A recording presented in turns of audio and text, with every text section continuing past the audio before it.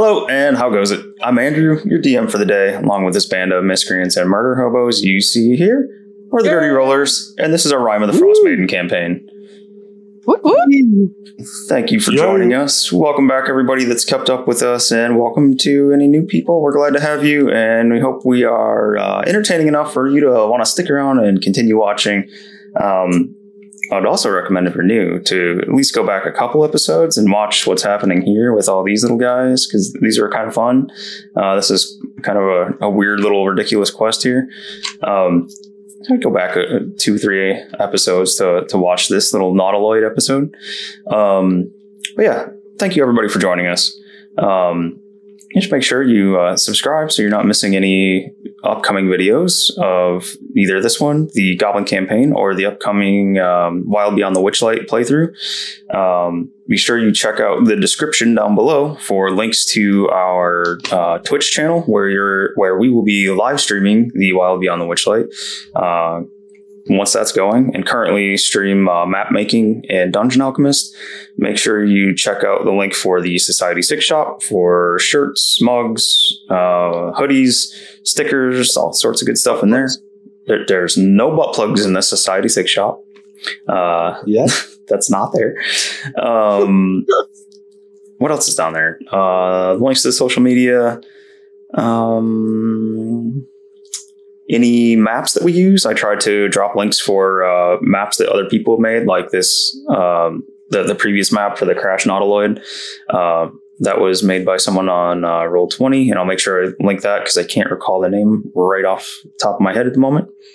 But yeah, be sure to check that out. These guys, these ceremorphs here, I believe those are the...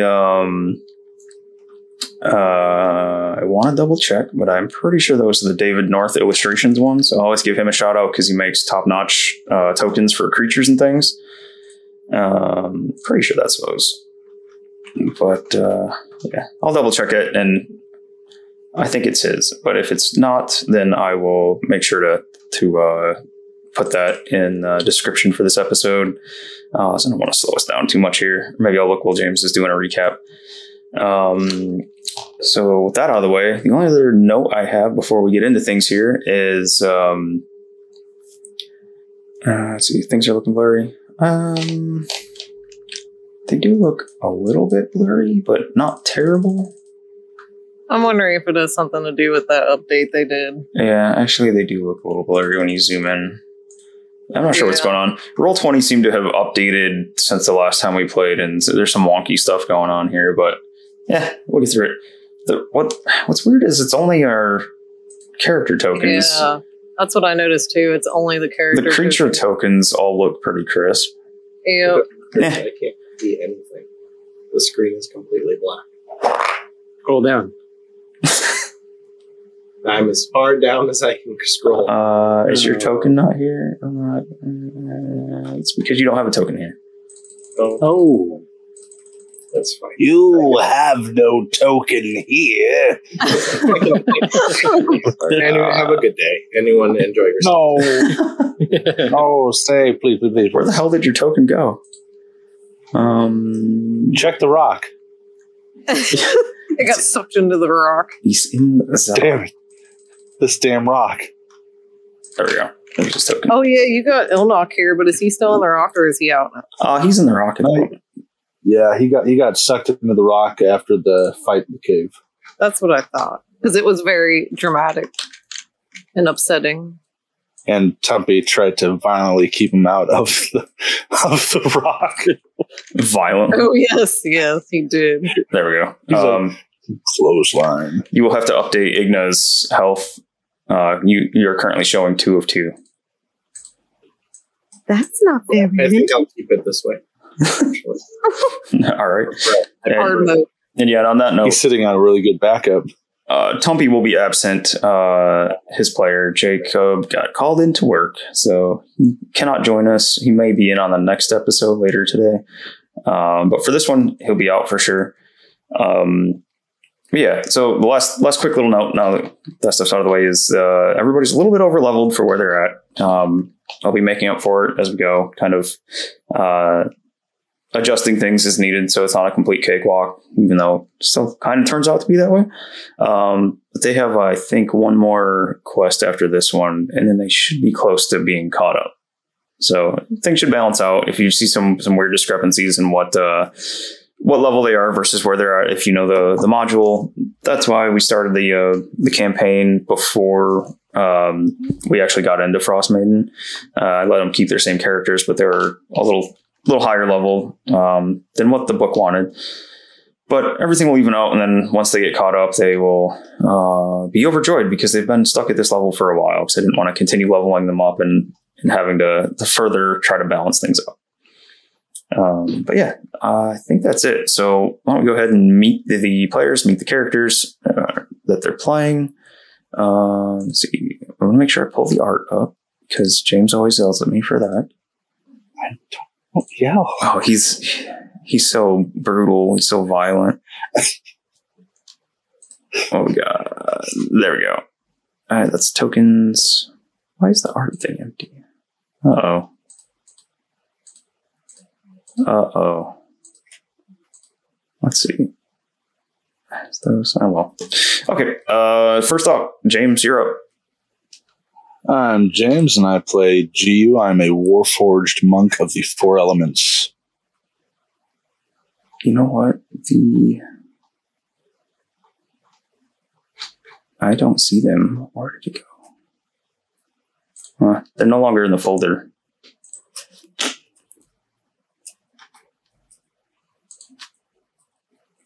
Please hold. This work? This should work. Yeah, there we go. Bloop. There's GU.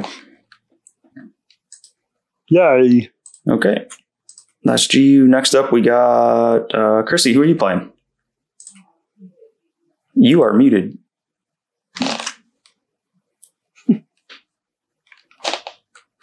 Huh. There you go. Weird. I thought I unmuted like 10 minutes ago. I guess I didn't. Anyway, I play Ursula, the Dragonborn Warlock.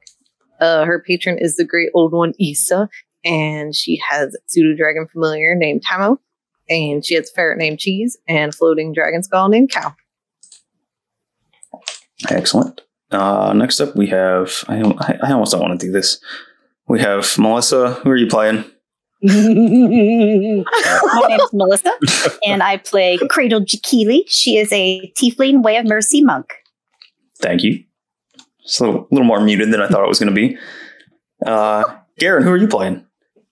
I play Garo, the 7-foot Catman Tabaxi Bard. College of Swords. Perfect. We got Matt. Who are you playing? Igna, the man. Can you hear me? Yeah. Am I muted? Yeah. Oh, okay. Yeah. That's weird. My button says I'm muted. Igna, the Mantor Barbarian Fighter. Excellent. And last but not least, the late man in. Lewis, who are you playing? I'm Lewis, and I'm playing the Rock. Yes. The man in the rock. No, I'm playing Ilnok. He's a high elf blade singer. I need to get a picture of the rock now. It's just so I can pull that up the next time I do it. Cool. And then, like I said, Jacob is out. He plays Tumpy. We'll show his art. But he's out today. We've been using this magic rock to swap players in and out. So Tumpy will not be joining us today. So, James, you got a recap for us? Yes, I do. Alrighty. So, in the last episode, we had started a second fight with a whole lot of strange little creatures and medium-sized creatures. The smaller ones being called dolgrims with multiple arms and weapons on them. And the larger creatures with tendrils and just strange appendages coming off their body, dolgaunts. Yep. And the fight started in the cave and made its way deeper into the cave. And in the middle of the fight, Igna popped out of the crystal. And that helped out because with his wild magic rage abilities, it helped with crowd control. Tumpy did his usual thing, went after the biggest creature there and did some crazy grapples. Every so often when Giu would hit one of the dolgaunts, there's just some weird little feeling. In the middle of the fight, Ilnok felt a strange force pulling him towards the crystal. Then after some fun with Cradle getting weapons knocked out of her hands and her jumping down a little ledge to jump back up into place to retrieve the weapon, and some fun blade flourishes from our bard, Giu had killed the last Dolgaunt, I believe, and luckily rolled high enough on a wisdom check to realize that some of these creatures were from where Giu was from originally, Eberron. Yes. I also want to mention after that might have been the worst rolling I've ever had as a GM. That was terrible. Oh my god. All the ones? But oh dude, it was nuts. But after the fight, Ilnok started getting sucked into the crystal, and while he staved off for a moment or two, he took a note out and tossed it to Igna. And Tumpy attempted to keep Ilnok out of the rock by doing some either body slams, some grappling, maybe even a clothesline to try to keep him away from the rock. It proved to just be ineffective because Ilnok got sucked into the rock, and shortly after that, Igna had wrote a note that was left over from Ilnok, and I can't necessarily. What was it, like, apologies? Oh, it was a really real nice long note. It was the best letter. Amazing.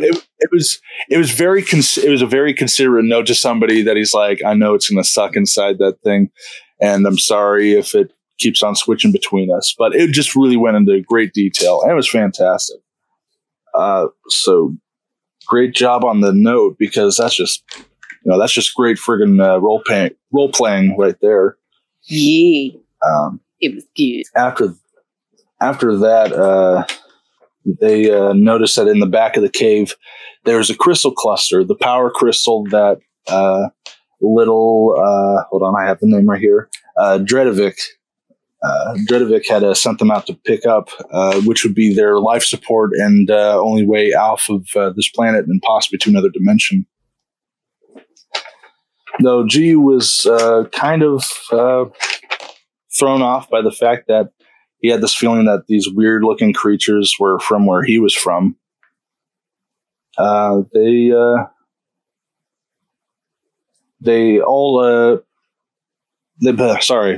all got on their axe beaks, and Tumpy got in his wagon, and Giu hopped in the back with the crystal and rode out for a little bit just to get to the ship in time and getting ready to install. Though on the way, Giu had stared a little bit at the crystal a little much and just kind of felt some weird little power from it. Just hearing thoughts from the surrounding friends and some of their emotions just through the crystal. Oh, yeah. So whatever the hell happened, that's a strange little. That's this fine little how do you do.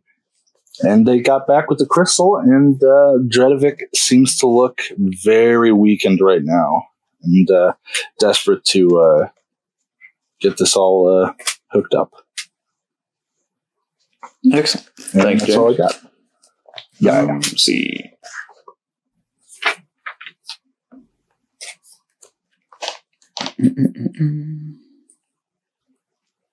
Yeah.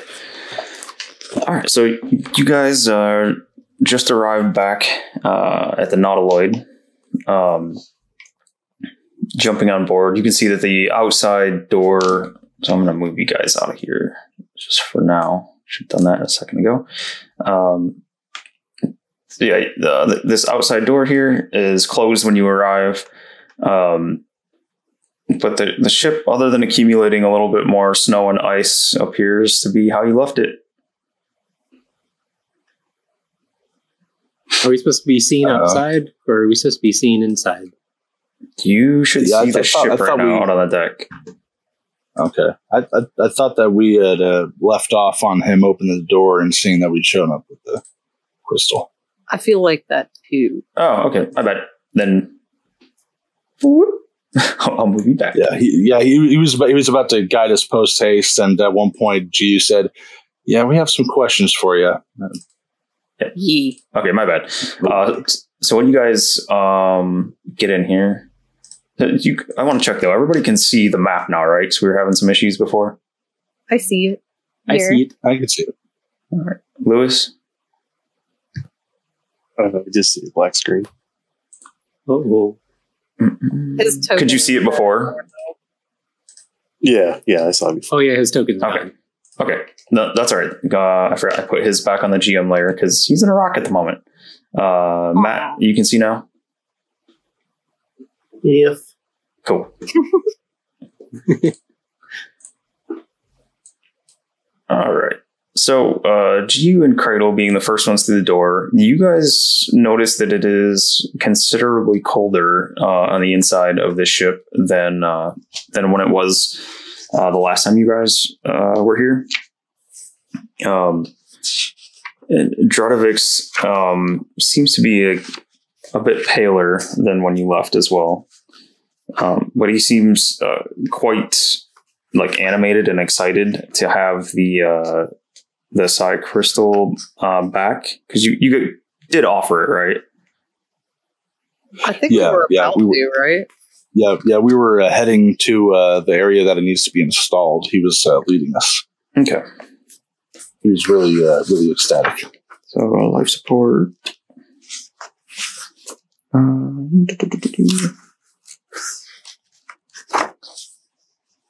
Life support is...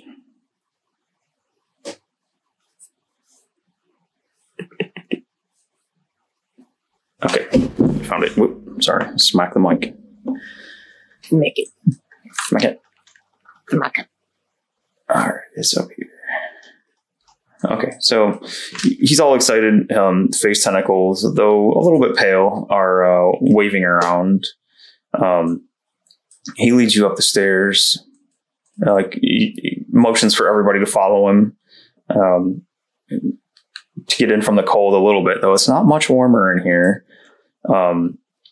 He heads up the stairs and disappears up this way. Oops. My mouse is doing this fun thing lately where it likes to double click when I'm not double clicking. Oh, mine does that too. It's Static buildup. It's very annoying. Okay, so you guys following him out? Oh, and who has the stone at the moment? The rock? GU does. GU does? Yeah. Okay.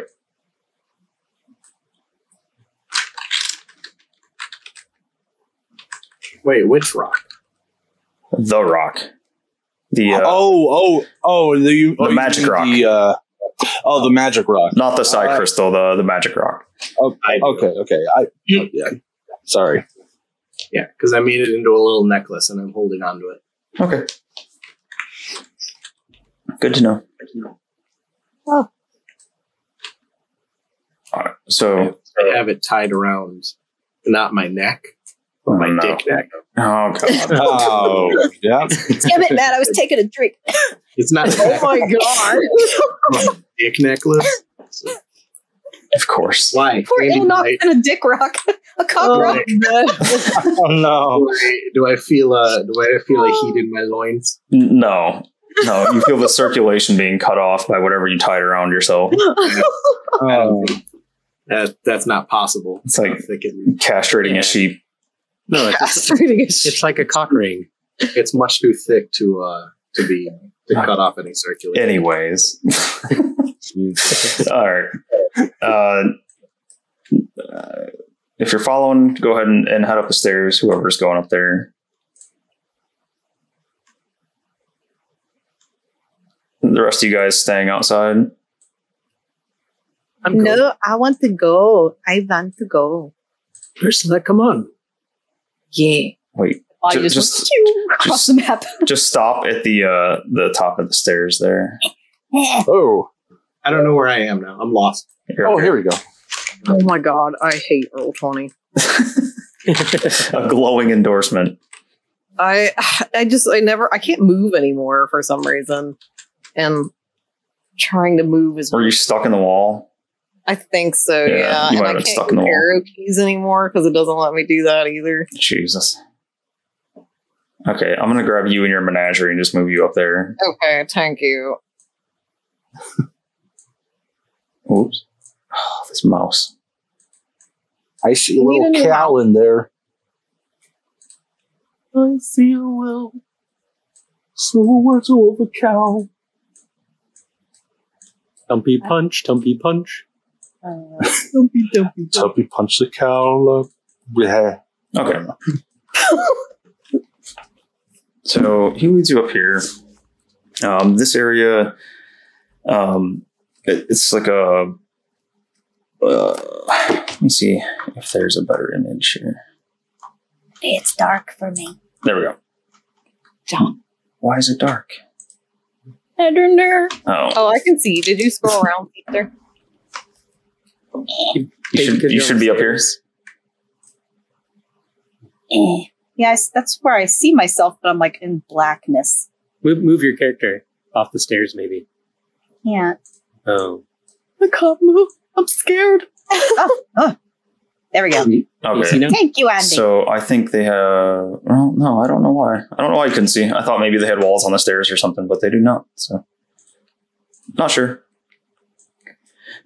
Anyways, up here, this is like marked an open deck. This is outside. So when you near the top of the stairs, there's this weird, disgusting, flushy portal that opens up at the top and lets you guys come up here. This particular deck looks to be the battle deck. So this is kind of the second level sandwich between the very top of the Nautiloid and the bottom deck where you were at. And the stairs up here, like I said, lead to an outside area. There's another big ballista up here. Let's see. This one actually appears to be functioning, where there's the one down below seemed like it was wrecked. And you can see the walls on the outside edge all like, let's see, draw here. The northern wall here and the southern wall here look to be lined with ballista bolts hanging up for easy access to grab and load up. Then you see another portal here where Drudovic seems to be going. He waves you guys forward. It's another like circular, nasty flush portal over here. He walks up there and waves his tentacles at it, and the door slides open. Just opens up. Ew. Oh, that's a neat trick. Wave your tentacles and the butthole opens. Yes. Wave your tentacle and the butthole opens. Let's see.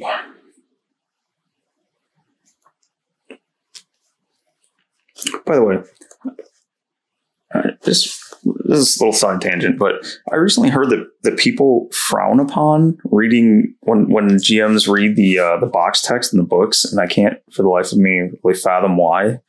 I'm gonna do it just as anybody that's like paid attention that knows the module. I've been reading the box text. Don't really care. I don't understand why people get worked up about stuff like that, but I'm gonna keep doing it. Keep doing it, Andy. Oh, I'm going to. Do your thing. As the person that pointed it out mentioned, professional writers wrote it. So, like, I'm not a professional writer. So what's written here in the box text is probably better than I could write. I'm going to keep reading what it's for? Yeah. And for some reason, it's looked down upon when people read it. So I don't understand. Maybe people should quit QQ. That's the internet. Yeah. Let's see. I'm stuck in the wall, by the way. How? I don't know. Ursula, move out of my way. There we I'm go. trying. Try again. Oh no, she's gaseous formed into the flesh. There we go. Jeez. Sorry.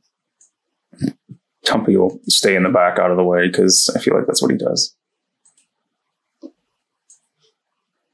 Ooh, it's a bit crowded in here. Okay. In here, you can see crystals protrude from a chitinous ceiling, and in this oddly shaped room. Some of the crystals are lit, others are flickering or burned out. Plates of chitin have been pried loose from the walls in places, exposing cavities filled with tangled masses of black tubes. Scattered across the floor are unusual-looking tools. So he mentioned, Dredovix mentions rather, that this is their maintenance room. Let's see.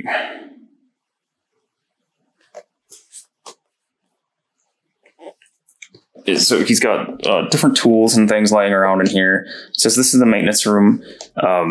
He asks you to follow him into the next room to... is this him? Kind of buried under here. Follow... I'd like to ask him, so many rooms, are you taking us to a dungeon? Dungeon? No, it's a ship. The ship's dungeon? No, this is a maintenance room. Then the next room is our propulsion room. And in fact, if that one would be so kind as to follow me in here with the crystal, we desperately need it. And he points over at GU's way. I'm following. Okay. Propulsion room? I hope there's food there. He just looks at you, gives you a weird look. All right. In here, this room contains a 5-foot diameter sphere of shiny black metal with small transparent hexagonal windows. Sharp metal tines resembling grasping claws protrude from the nearby walls and ceiling, stretching toward the sphere but stopping short of it. Along the walls are mounted control stations studded with knobs and dials. And you can see in the middle of the black sphere, you see the charred remains of what looks like a fist-sized crystal. And it's got like a faded purplish coloration to it. It looks somewhat similar to the one that GU's carrying, but it's cracked and doesn't appear to have that same inner glow that the one that you have does, GU. Okay. So he reaches forward and he pulls out the charred, cracked crystal and tosses it on the ground. Clunk. It sounds like a big chunk of solid glass hitting the deck on the ship. And then he reaches out your way for the side crystal that you have. I hand it out. Okay. So thank you. Much appreciated. And he tries to fit. You can see it's not like quite the same size as the other one, the same shape even. So he's got to tinker around with it a little bit. Let's see. So out of the little cavity that he pulls it out from, you can see like a set of those pincher claws look like they were holding it.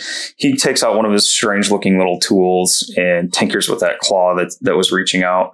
It's this little mechanical claw contraption.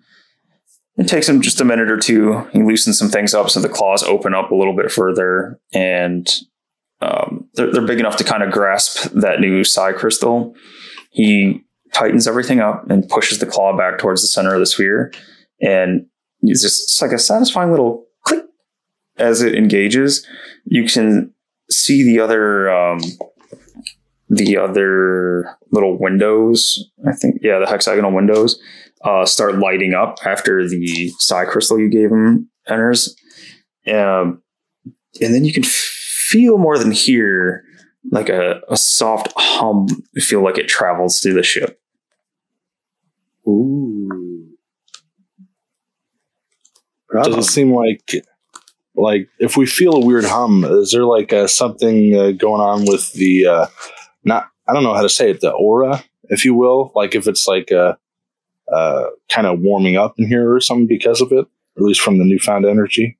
Not yet, but it definitely it feels like whatever he did with this crystal, it feels like some kind of life has been brought back to the ship. You guys remember it's this weird mix of like organic material, like the doors and the tentacles that were outside, and then like wood and metal and stuff all fused together. So it does. It feels like some kind of power has been brought back to the ship anyway. And about the same time as that hum starts going through, after you hand off the crystal to you lose that surface level like telepathy that you've had for a bit.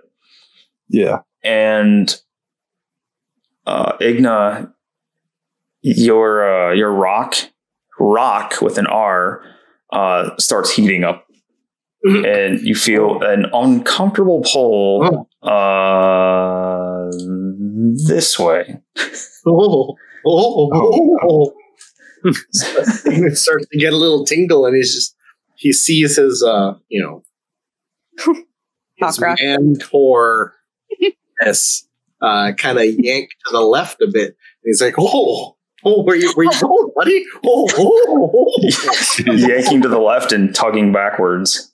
Yeah. He just kind of follows it as it leads him out of the room, it seems. Igna, not now. About the same time, Ursula, when Igna comes out of the room, you feel something crash into your back, and you're, God damn it. Tumpy runs into you. Oh no! We're no! Right now. So, are you saying that Ursula is trapped between a cock and a hard place? Yes. Oh, God. Tumpy's horn and Igna's horn are facing each other. And Ursula's smack in the middle. And as I realize that Tumpy is, getting closer to the sensitive bits, I start to freak out and go, "Oh no!" guys, and I'm frantically trying to undo the necklace around my waist. All right. So, Ursula, what are you doing when you feel Tumpy crash into you? Igna is walking out of the door, being led forward in quite the fashion. Is the crystal doing what it did last time, where there was a visual effect? Yeah. It's not really new to you guys. Still strange, but not new. It's oh God, this is happening again. No, and she's trying to squeeze out from between the two. Okay. They're not smashing you together yet. This is just as soon as Igna walks out the door, you can see what's happening here. She's gonna, I guess, try to get the heck out of the way before she's smashed. I like that you moved all your pets out of the way first. Yes. The important Women and part. children first. Yeah. All right. Igna, make a dex check for me. Ooh.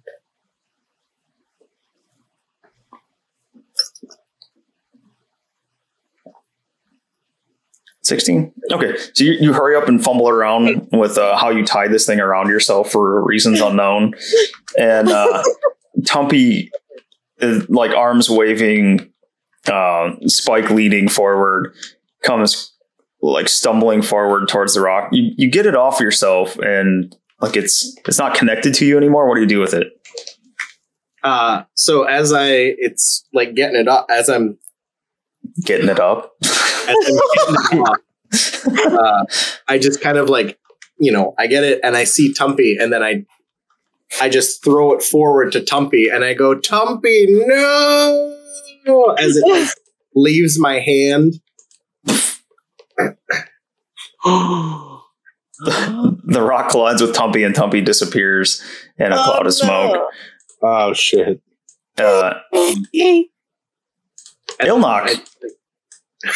Ilnock pops out with a rock sitting in his lap. Is he? What? Is he on top of a cradle? No. I just had to move his token around there. So with my same outstretched hand that I had as I was reaching out to Tumpy, I closed my fingers and turned my hand a little bit. So instead of an open palm, it's now a point. And I just go, "You!" He's back. What the hell happened? Ilnock? Where's Tumpy? And I see him in the rock. Yeah, about the time where she says, "Where's Tumpy?" you can hear a bunch of like clink, clink, clink, clink, clink, clink. And you can look in, and there's a little tiny Tumpy rage beating the piss out of the inside of this rock. And it seems like every time he does, like another little, like almost metallic looking spike appears on the outside of the rock. Quickly hand that over to Igna. I take the rock necklace, like by the necklace bits, and I just go, well, I'm not putting you around there anymore. And then I transfer it to my other hand, and I reach out my hand, and I extend it to shake Ilnok's hand, and I go, I guess we're out at the same time now. Looks like it, but why is he in there now? I don't know. Another mystery of this confounded prison, I guess. I'm going to use prestidigitation to clean my hand.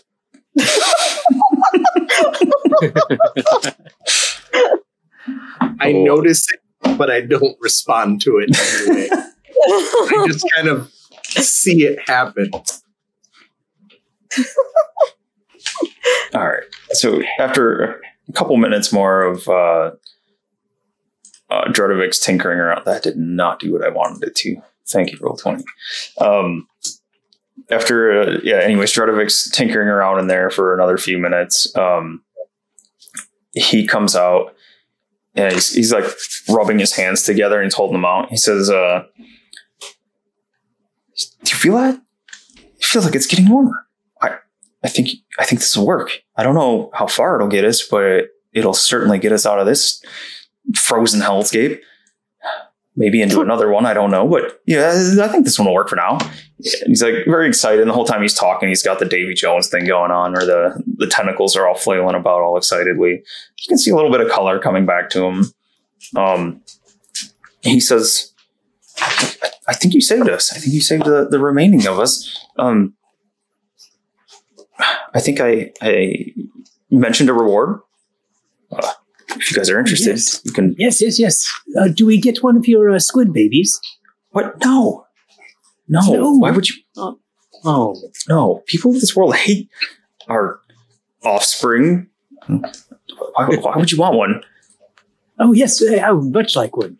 No. Why? Why would you want one? Well, for reasons. For reasons. Oh, that sounds awful. Wow. Yeah. Yeah. Hang on a second for that one. For reasons. Whoops. That's not the right thing. For reasons. Yeah, that's so threatening. All right. So you feel like a little probe in your mind. What are your reasons that you're trying to hide that Drudovix will now know about? Well, picture having a good time with the squid baby, with Cradle playing with it. And you are walking a very, very thin line. Clarify. No, I can picture Cradle playing with the squid baby, and then it going along, and then you see like maybe we get into battle and it accidentally gets hurt and dies. Oh my god! And then at the very end of it, you see Garo like sucking up a tentacle like a noodle.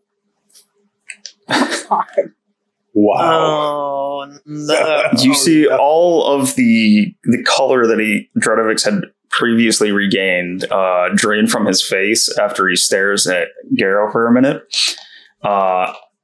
He says, by all the gods, deities in the astral sea, that one is not allowed near any of our kind ever. Please leave my ship. Oh, what?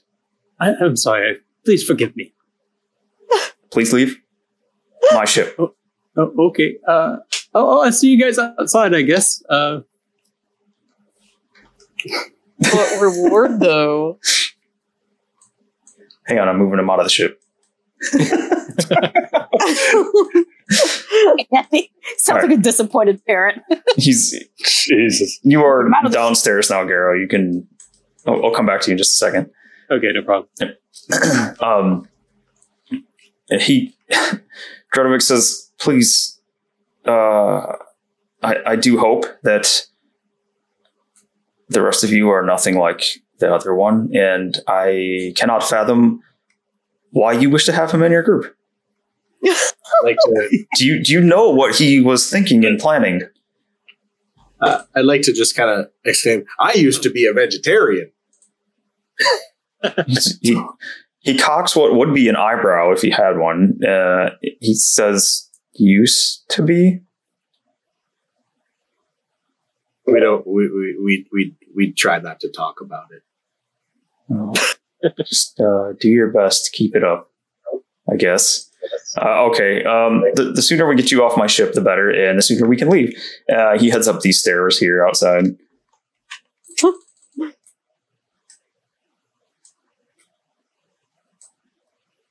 And I'm just going to assume the rest of you are all going up there. Is anybody staying behind? I go. No. I'll be following. Sorry. I'll go. Yeah. I'll go. Whoops. Oh, there's. Wait, where'd they go? I just fucking yeeted Cradle outside the ship. There we go. Everybody yeeted. Did not mean to. A snail trail of snot behind as she flew across the map. Oh, God. Gross. All right. Up here, suspended from the ceiling of this high dome chamber is a complex lattice of bioluminescent jellyfish that use the glowing tips of their tendrils to form constellations. A high-backed chair with short armrests capped with sparkly blue crystal orbs tilts up towards the display. A panel on the starboard wall lies open, exposing pulsing tendril of flesh embedded with crystal shards. You also see another one of the beings that Dredovix is, little small in stature ceremorph looking people. Him and Dredovix appear to be talking when you get to the top of the stairs.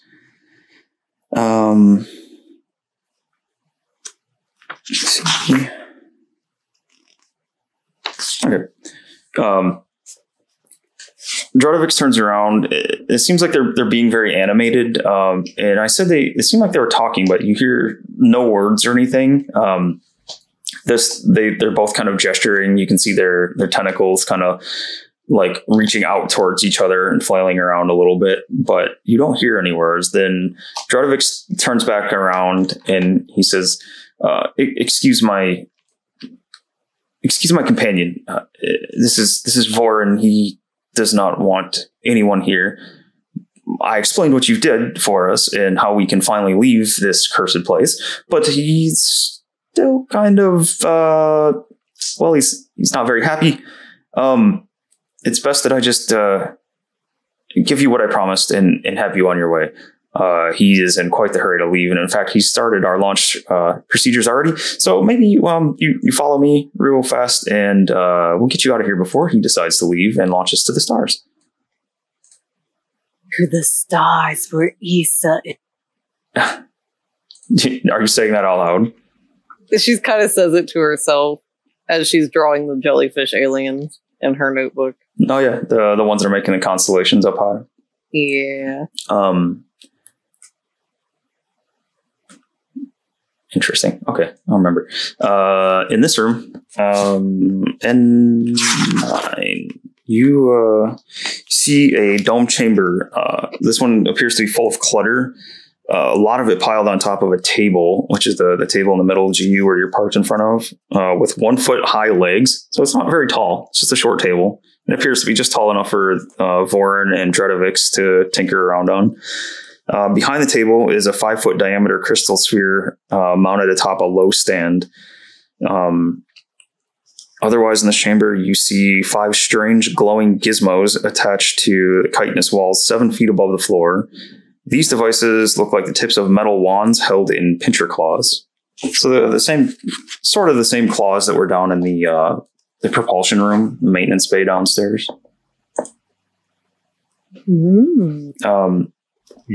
Let's see. He walks over and fishes around on that table for a minute. I really wish. Let's see. That's not doing at all what I want you to. And oh, there we go. Shoot. Not on the table. There we go. All right. He fishes around in here for a second. He knocks a few things over. You can see a couple little electrical discharges, like little flashes of light happen on the table here. I found him. He starts moving things off to the side. He picks up a little crate and starts tossing things in this little crate. In the crate, after a minute of digging around, he comes around and hands to you. You can see what look like two small... actually, let me see if they're in here. See if I have a picture to show you. I think it'd be more amusing just to show you a picture of it. Please hold. Yeah. Hey, rollers, don't forget to like and subscribe. James, you're encouraging her. I'm sorry, it's funny to me. Get yourself a hoodie. I don't think they're in here. It's perfect for that autumn weather that'll be right around the corner. I keep torturing Crissy with it's fall. No, not yet. Not. Just imagine walking down the sidewalk with your dirty roller hoodie, having your pumpkin spice latte. Pumpkin spice.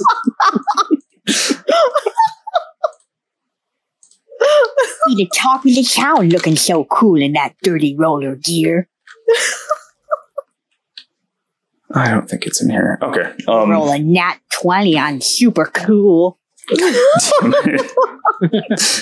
Terrible. Anyways, when... Hey, oh wait, you know what? I just remembered. I might be able to show you. Maybe I'll show you this way. Oh my god.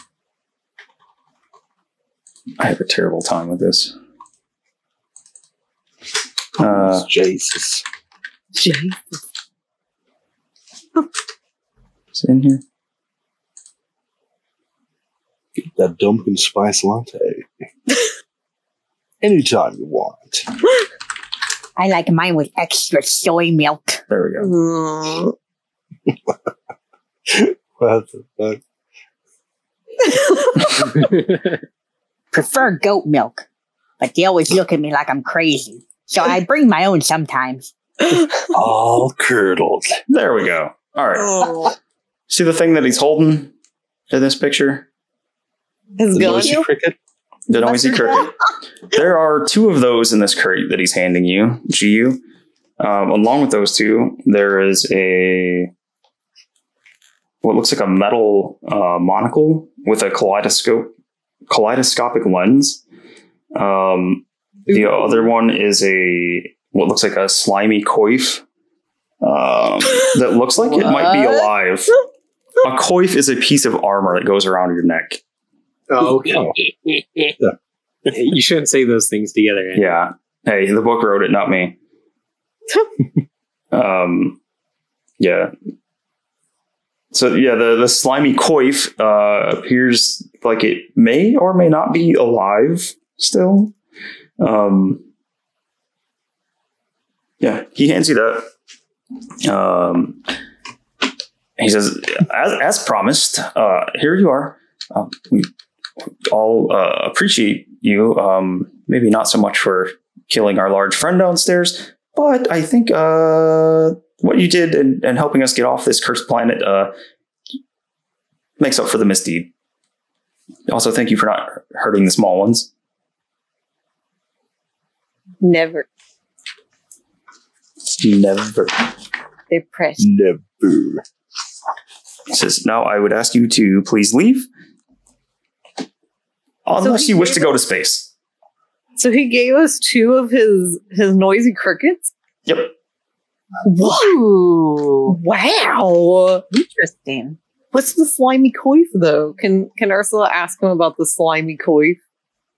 He says it's a space slug. It will grant you certain mental powers. Should you wear it, should you be able to tolerate its unsightly nature? I'd like to point at the little guns too and go, and what do those do? You don't have these here? It's does anyone have a crossbow on them? I might, maybe. Maybe? Let me look. Pretty sure I do. I just never use it. Nope. No crossbow. No crossbows. I Elnock, do you have one? do, I think. No. Yeah, I have a crossbow. Okay, so he looks you up and down, Ursula, and he says, it's like one of these basic contraptions. It's just very unadvanced technology here. What we have here shoots bolts of energy instead of primitive projectiles such as those, and he like points at the crossbow bolts. He says you should be very careful. They are dangerous, but I trust that helpful folks like yourself may be properly careful with them. And he starts to walk out here. He says, please, if you'll follow me, I would see you off the ship before we leave and take off. I'll follow him, but also I'll be kind of talking to him as we go. Okay. And I'll start mentioning the weird little creatures, the little multiple armed ones with weapons, and then start talking about the tendril ones as we walk. All right. So nobody's staying behind up here, right? And yeah, I have a question. Yeah. If Igna chooses to stay on the ship, can I play Igna in the eventual Spelljammer campaign? Oh my god. You would like to check yourself out of Frostmaiden and check into Spelljammer? Is it an option? I mean, if we do a Spelljammer campaign, yeah. But you would be voluntarily checking out of Frostmaiden. And you'll make Tumpy very sad when he comes out of the rock. Oh, I guess I haven't said goodbye to Tumpy, so I guess I can't. Damn. You do still have the rock, I think, right? Yeah. Just be like, hey, bud, we're going to space. Just like an Ernest movie. Yeah. Igna goes to space. Tumpy and Igna's bogus adventure. Excellent adventure. Yee. Would be funny.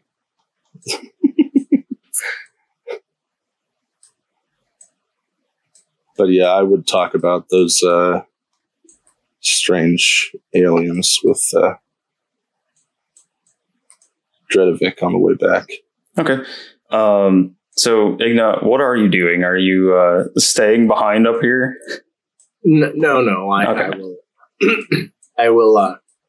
I'll run my hand across everything as I'm walking by, and I look back, and I have like some whimsy in me as I kind of want to stay because it sounds like a fun new adventure.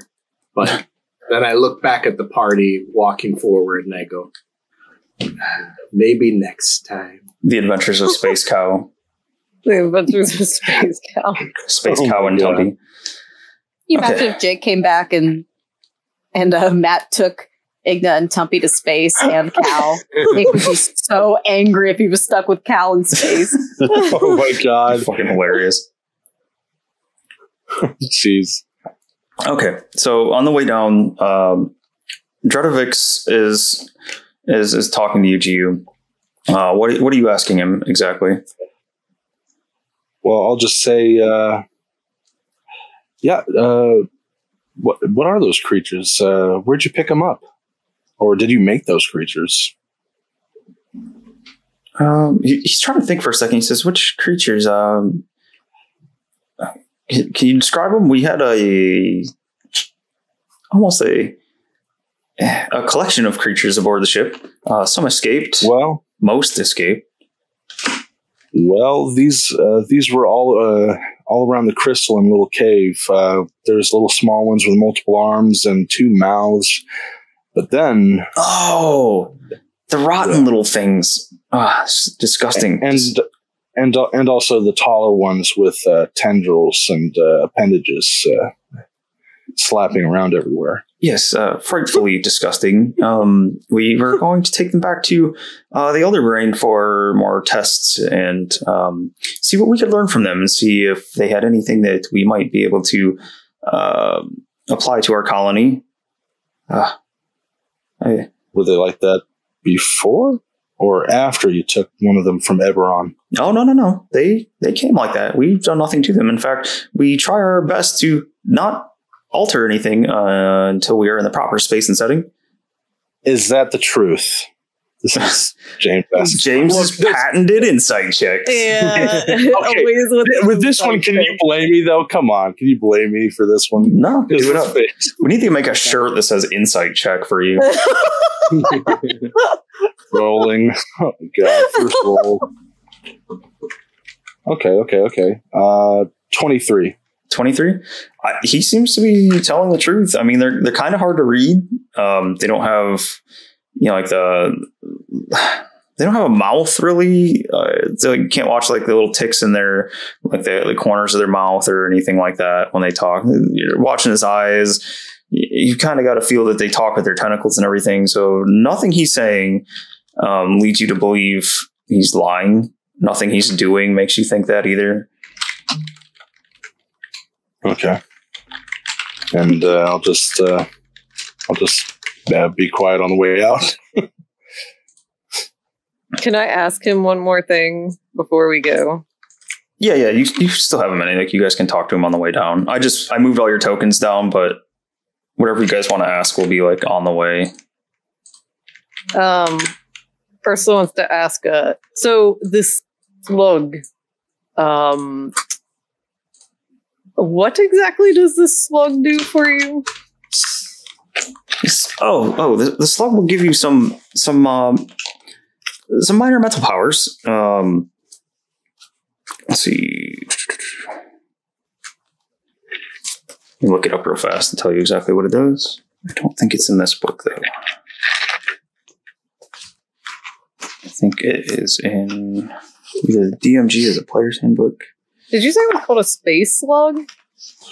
Yeah, that's just what he called it so far. Oh, okay. It's not in here. The slippery coif. Nope. So slippery. Not at all. Oh, look at that shirt, though. Yep, that's for James. Yeah. Let's see.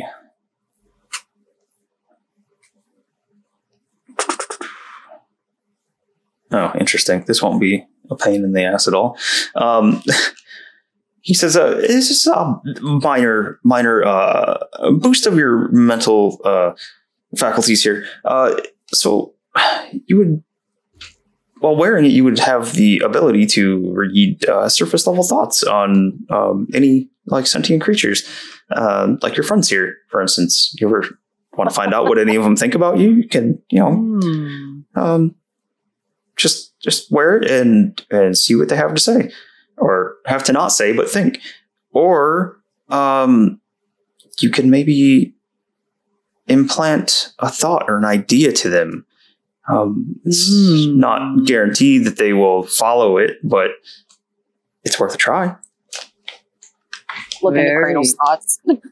Very interesting. Go ahead. Oh, I was just thinking, like, how exactly do you use the slug? Do you have to, like, let it crawl in your ear or something awful like that? He does, like, the whole, like, hand on the chest and, like, throws his head back. He's like, what? No, you wear it. You put it on over your head. Let it rest on your shoulders. Clutching his alien pearls. Clutch your slug coif. Just make sure you say that word properly each time. This is a very, like, kind of gross but interesting item. I would want to ask about the monocle, whatever the hell that situation. Oh shoot! was. I forgot about the monocle. Yeah, we gotta ask about that. Oh, for this one would be for the more tinkerous members. If anyone likes to build or make things, it'll help you see small details much clearer. James, you're knitting. It'll be precise. I know, but you know, doesn't Garrow make things once in a while? I don't want to take that. Not only just tinkering, really, but like finding small details and things that might be hard to see otherwise. Maybe the dwarf can use it to fix those keg golems when he gets out. Oh, Yeah. That's a good idea. Oh yeah. Any other questions? Andy, can I peek my head in the doorway? Oh yeah. I want to say, excuse me, please accept this gift as a token of my apologies. Sometimes my mind seems to wander towards, food when I'm hungry. So here's a jar of honey. You had honey. Oh yeah, you got it when you bought the meat, didn't you? Yeah. Yep. He takes it from you. He says, "Honey. Have you had it before? It's absolutely delicious." This is actual food. This isn't a living thing. Sense no brain thoughts here. It comes from living things, but why would you? Yes, it's bee vomit. Oh. Puzzling. But he takes it from you and he dips, like you see one tentacle kind of dip down and hook up a little tiny serving of honey, and he pulls it up like underneath his tentacles to presumably a mouth, but you haven't seen a mouth there. You can hear this weird like wet smacking sound, and it's just delightful. This will suffice as an apology. Thank you. And he walks away. Oh, yeah, I feel much thanks, better bye. now. Okay, thanks, bye. Yeah. Is there any other questions? Nope. You want a moon card reading before you go? Here we go. Let's blow your mind. I do not know what a moon card reading is, but if it takes longer than but a few minutes, probably not, unless you wish to see yourselves in space. Starts bubbling. Shuffling.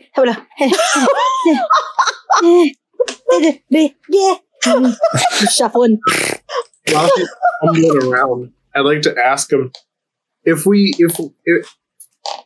I know it might be doubtful we ever see you again, but should we need assistance from you or something, is there a way we could reach out to you?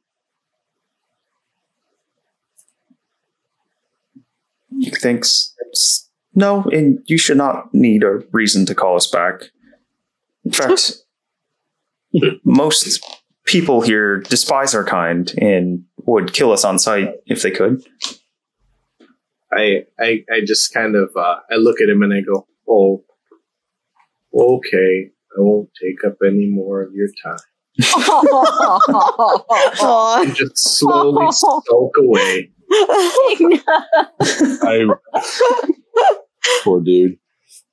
Oh, I would let Dredovix know that I would just kind of, on the way out, if we have any visual of the ridge that we went to where we found it, I just point to that ridge and say, there was more crates near the crash site of the creatures and the crystal there, if there's anything you need to get there before leaving. There should not be. Anything that remains behind is expendable.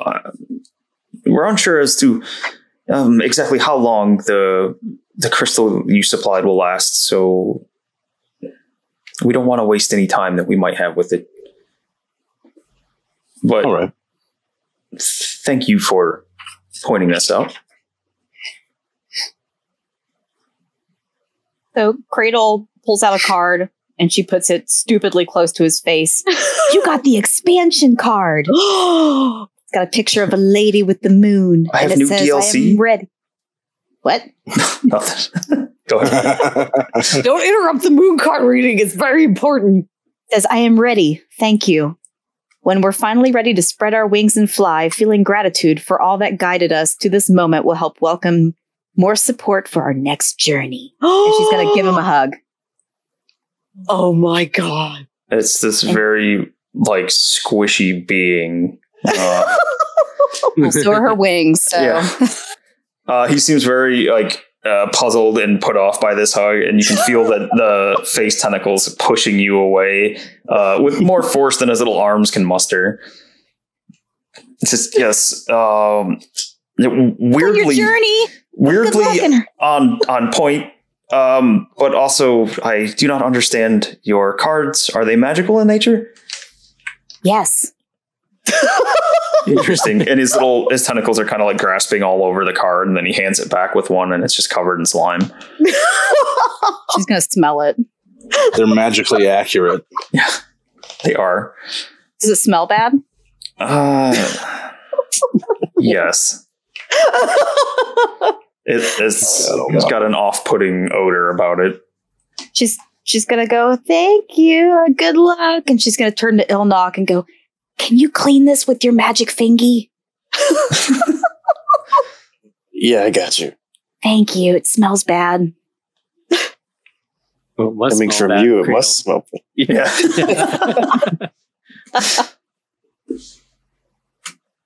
It must truly be disgusting. Yeah, so Ilnock cleans your card for you. Put them away.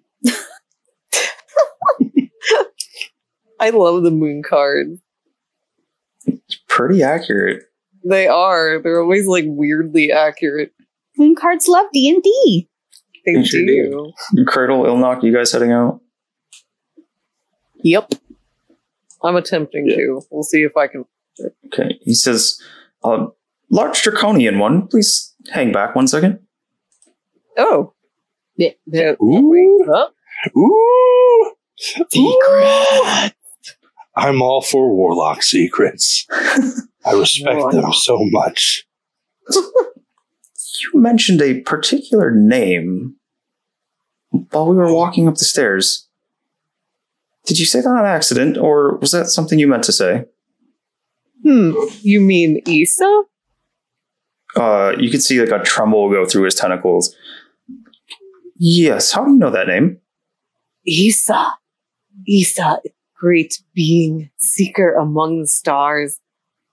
She is the one who's given me everything. My powers, Tamo, and she points to, Tamo. Mm-hmm. She is my patron. A patron? She's touched you with a sliver of her powers, if I understand things correctly? Yes. Do you happen to know where she is at? No, do you? I am looking for her. Have you seen her? Do you know anything? You see like a wave go through his tentacles. He says, no, she's been missing for eons. We revere the seeker among the stars. It's been thought of as simply a legend among the spacefaring kind. Do you have any clues as to her whereabouts? Has she imparted any knowledge to you at all? I have to. I'm looking because I'm trying to remember exactly. She has given me glimpses of things. Sometimes I dream of things, but I'm not sure what I'm dreaming. She seems to be trapped. Something or someone is like holding her captive. She wants me to help her, but I'm not 100% sure how I am to help her. I've been keeping track of my dreams. She told me they were important to freeing her. And she like pulls out her special notebook, her special Yssa notebook. I've been keeping track of them in here. She gave me this. Oh, and this. And she's gonna pull down like her collar a bit and show where Yssa had pressed that. I want to call it a seed. Is a seed the right word? It was like a teardrop shape. Yeah, I think she said, I'm trying to remember what she said when she did that. Potential, right? Yeah, potential. She also blessed me here, and she points to that spot and said potential when she did so. Interesting. He's very, very much paying, like he's really like hanging on every word as you talk about it, and you can see like as he's listening to you, you can see his tentacles reach out when you show him that teardrop thing. You see one almost reach out towards you, and he like pulls back, says, "Apologies, may I?" Thanks for a minute. Yes. If it will help me find Yssa, yes. He places one tentacle on it to where like the tip of the tentacle kind of flattens against that teardrop shaped thing that's embedded in you. And similar to like that hum that went through the ship when he put the psi crystal in, you kind of feel like that same hum reverberate throughout you. It's like I don't say, like almost like a radar kind of ping. Like you feel it go through you for a minute and then it disappears. Like it feels like it radiates out towards like your fingers and your toes, and then it comes back in towards that spot.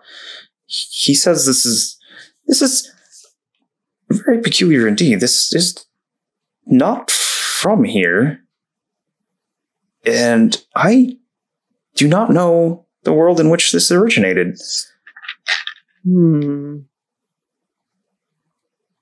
I know that Do you think it's a crystal of some kind? Yes, of sorts. It seems to be an energy crystallized. It holds a fair deal of power. I wish I had more time to study it. I wish I could learn where it was from, or he seems like flustered, and you can see his tentacles do like an angry shake almost without his head moving.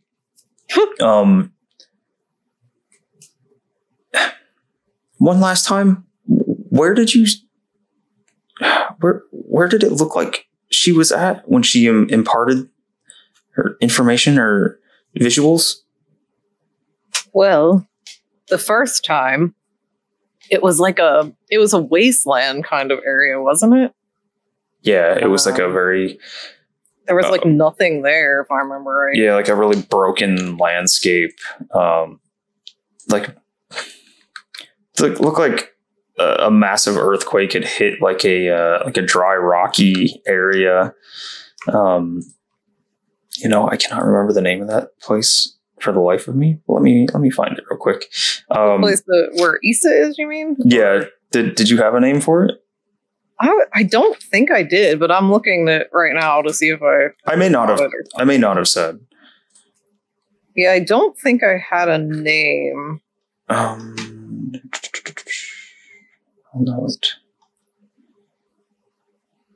Oh, yes. All right. So you described it as, or you were described it as a, let me find it. We all go to space just to figure out Yssa. That's where we end up in Spelljammer going to look for Yssa. And she's secretly the big bad there. So yeah, you saw like what looked like a broken, dry, rocky, like almost deserty kind of area with huge like fissures in the ground. You saw the gravity-defying mountains in the background, kind of hanging, like huge mountains, but hanging off the ground, like suspended in the air, with these big, like rotating, like gaseous-looking clouds above the mountaintops.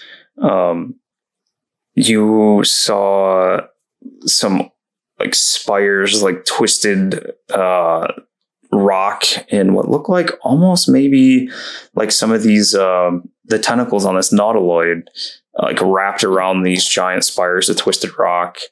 You remember seeing some like vents in the ground spewing some kind of gas up in the air.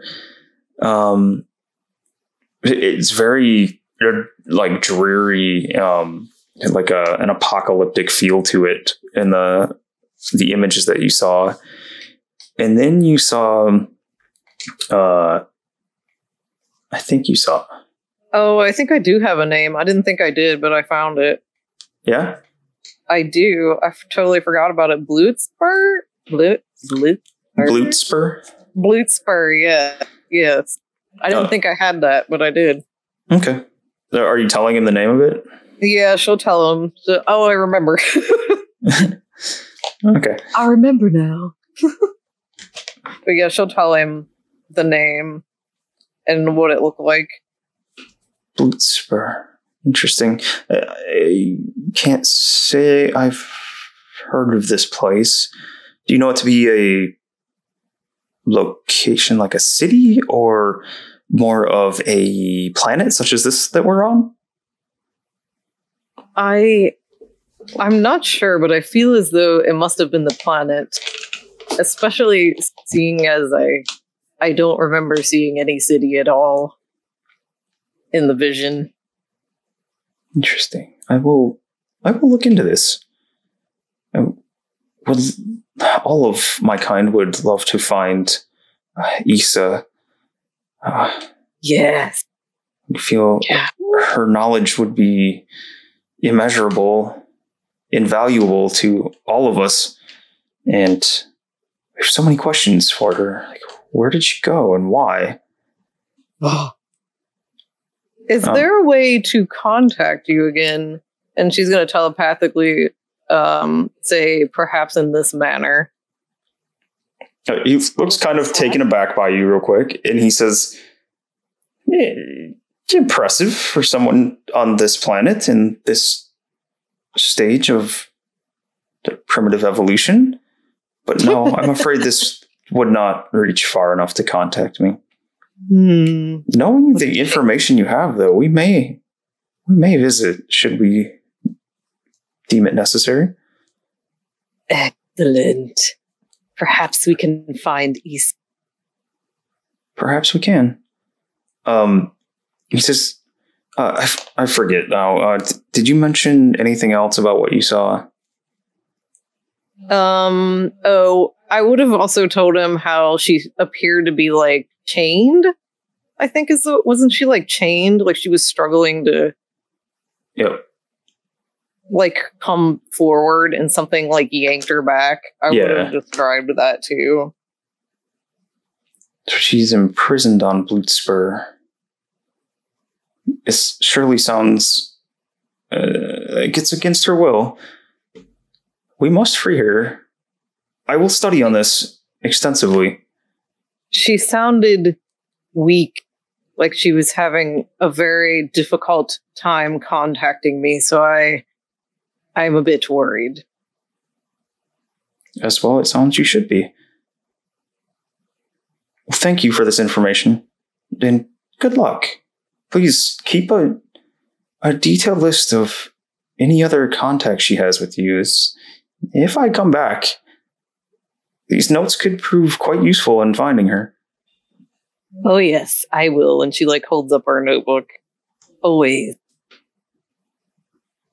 Right. And then he gestures to the door. And about the time that he gestures towards the door, like you can hear what sounds like this like kicking up of that hum, like it's just getting louder. He says, "Do hurry. Although I wouldn't mind having you around to assist in the search for Yssa, I feel as though you do not wish to go with us." I think I have things to do here first, but that is very enticing, and I thank you. If and until next time. And he walks away up the stairs.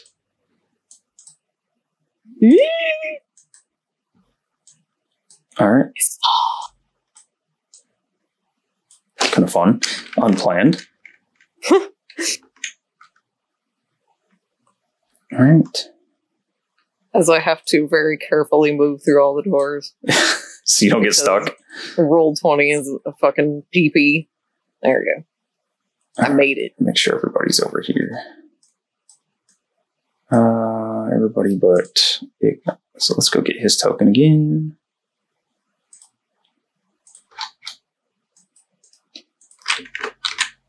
There we go. I think I'm right here with everyone else. No, on the next map.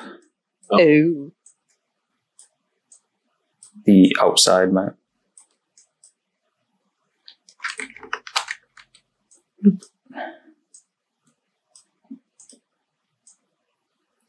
Chiyu is upside down for some reason. Woo! Acrobatics. All right, there we go. Let's bring this down here. Bloop.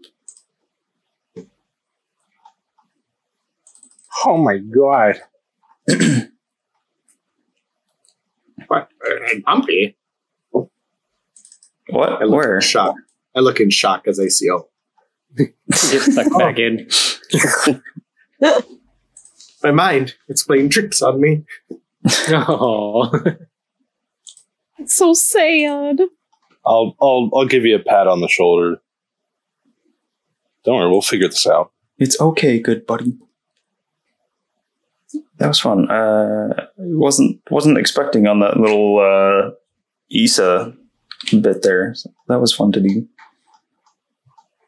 That's always the best when it's been a minute since you had anything come up about your patron, and you're like, oh. Sorry, I was enjoying it secondhandedly. I was just like, oh, that's the best. You're good. You're just over there buckle tick laughing. Your eyes go crazy. Wait. Dude, I have that as my background, man. That is my computer screen background. He's not I lying. love it so much. I've actually seen it. It's the best. So let's see.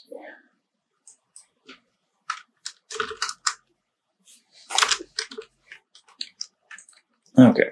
All right. So back outside the Nautiloid ship, you guys climb down, and you can see all the way around the ship, like all the stuff that's buried in the snow and ice. You can see, like, you can feel a warmth coming off the ship now, and you can see like puddles of water now growing all the way around the outside of it. In fact, when you step down off the ship, it's like a sloshy mess.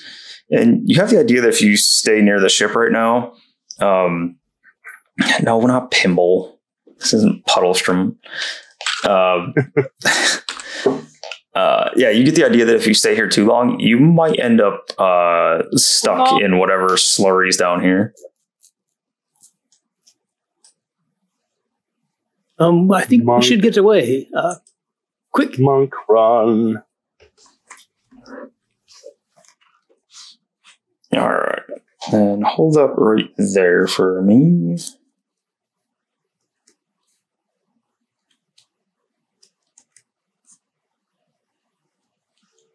All right.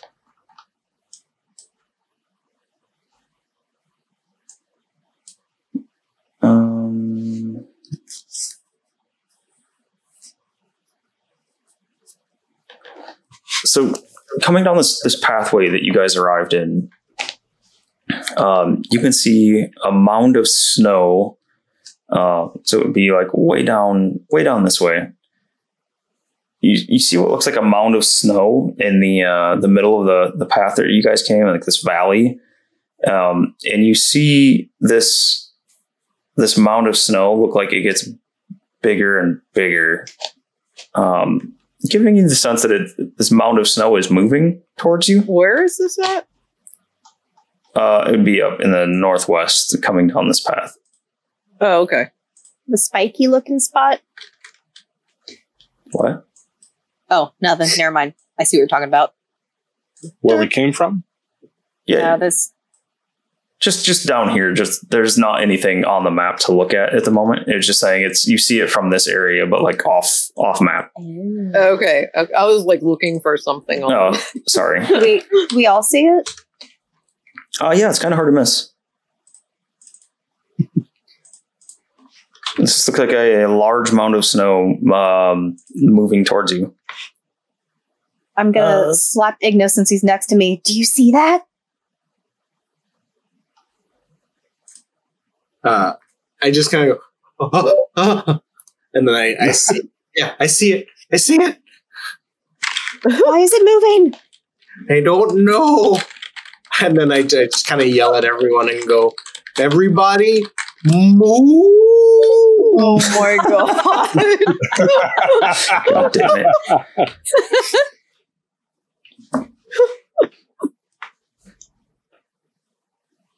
What be it though? So when you guys first see it, it's about 120 feet away. It's moving at a pretty good pace towards you. Everybody Can ready we- themselves.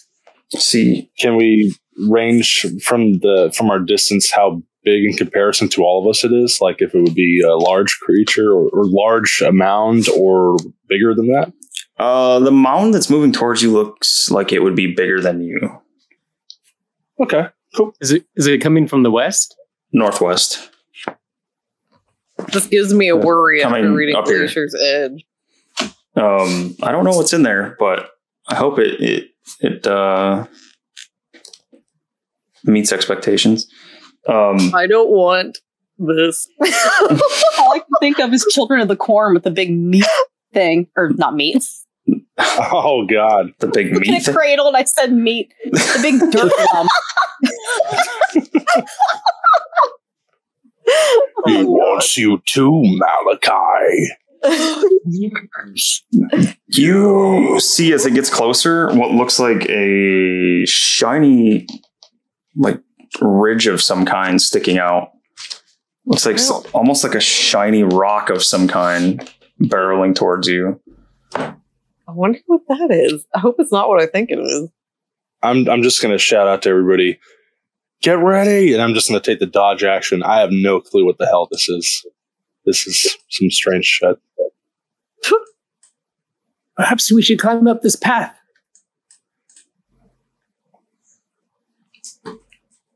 Yes. Yes. Want to be like, get off the ice, but I know Cradle's not that smart. She'd probably be like, get on the ice. I'd be grabbing you by the meat flap, going, "Get off the ice!" I'll be your common sense captain for today. Thank All you. right. Hold up. Common sense, Captain. Hold up right there.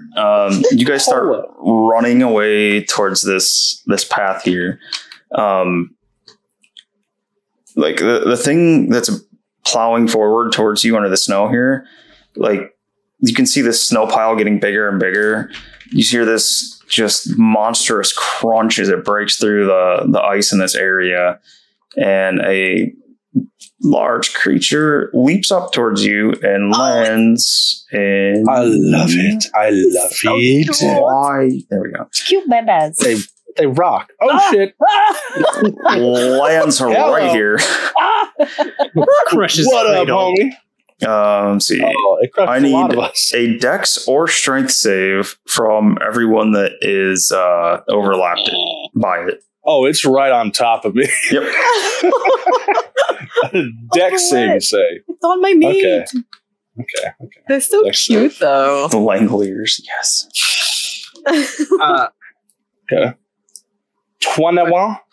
Okay. Andy, Yeah.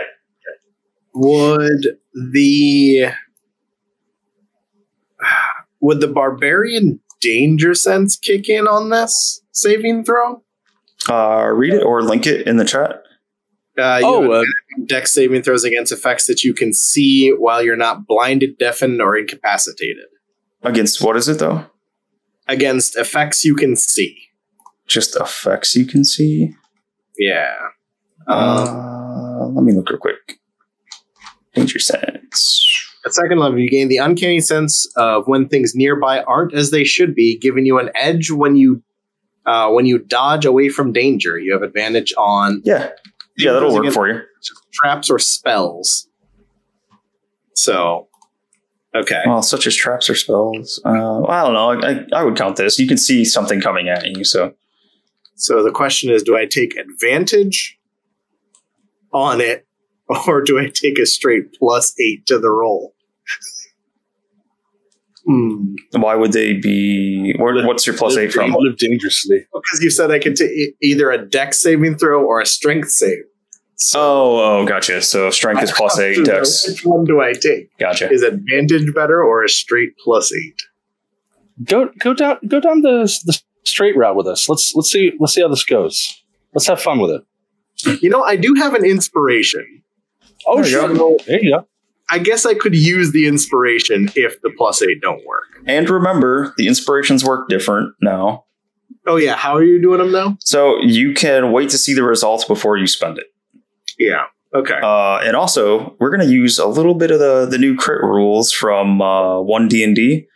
The monsters still can crit against you. I think that's kind of blah that they, as of now in the playtest, are unable to crit. So monsters can still crit, but whenever someone rolls a natural 20 on attack roll, ability check, or saving throw, you will grant the normal bardic inspiration to yourself or another player. Yeah. Okay. Oh, okay. So that's badass. 13. 13. That was not going to succeed if you'd like to use your inspiration. Okay. I'm going to use the inspiration. Okay. So I can only hold one. God damn it, it's worse. All right. So you were trying for a strength save? That was the strength save. And Cradle. No!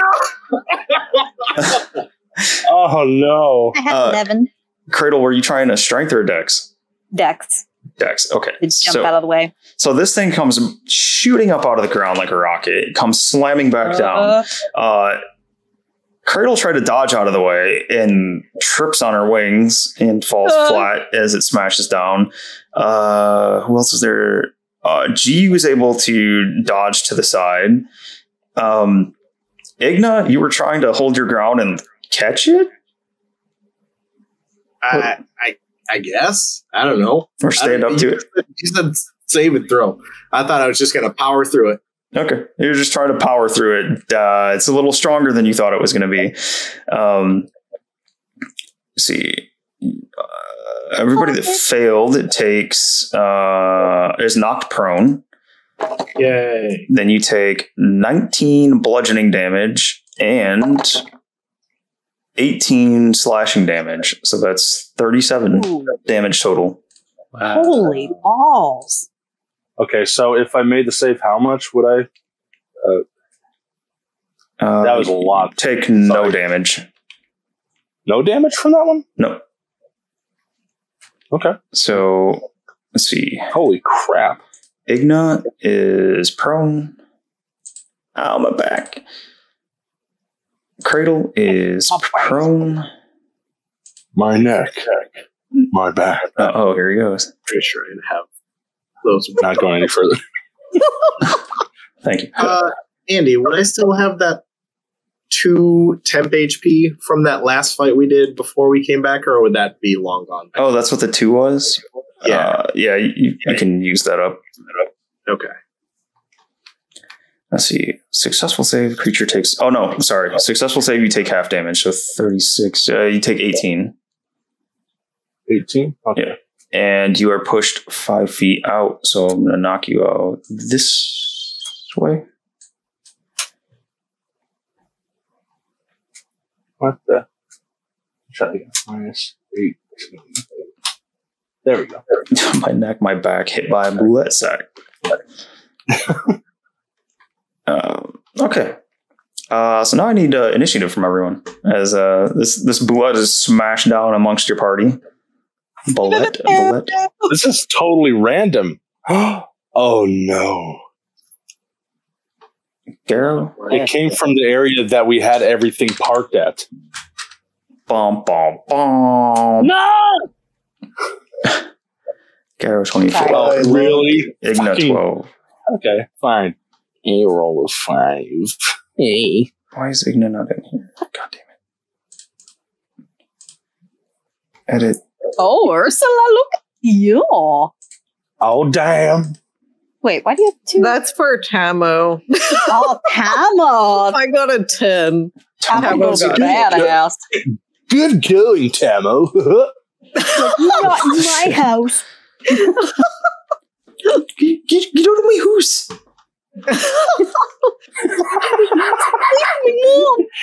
This is my house. This is my house. This is all my house. Leave me alone. 24. Gee, where's she? James 10. I rolled low. Ursula.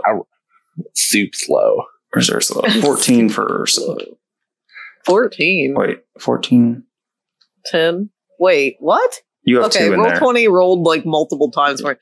So the first one was 14. Ignore that 10. Okay, 14 for Ursula.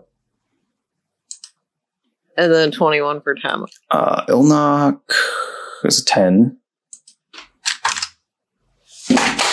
Oh, things are falling. I don't know why. Cradle, 16.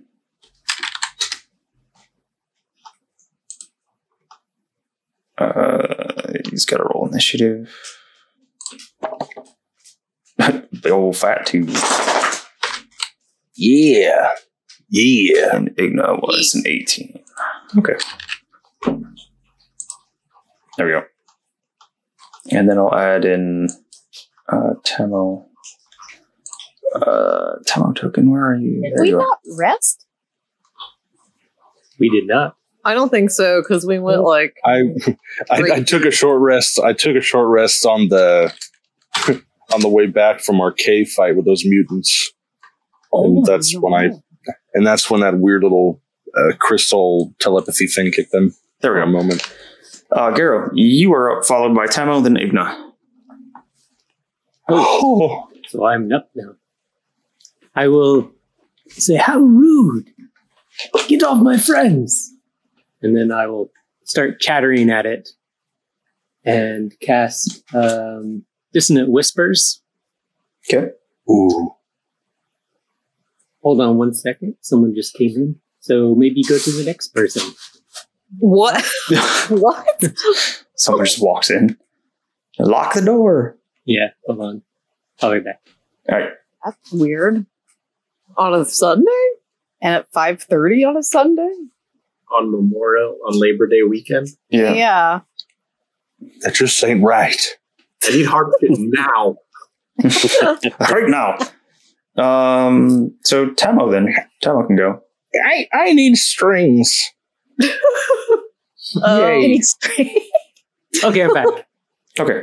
Oh, Okay. Garrett's back. Did you kick him out? Yeah. Did you lock the door? Yeah. Random person? Oh, no, it was my dad.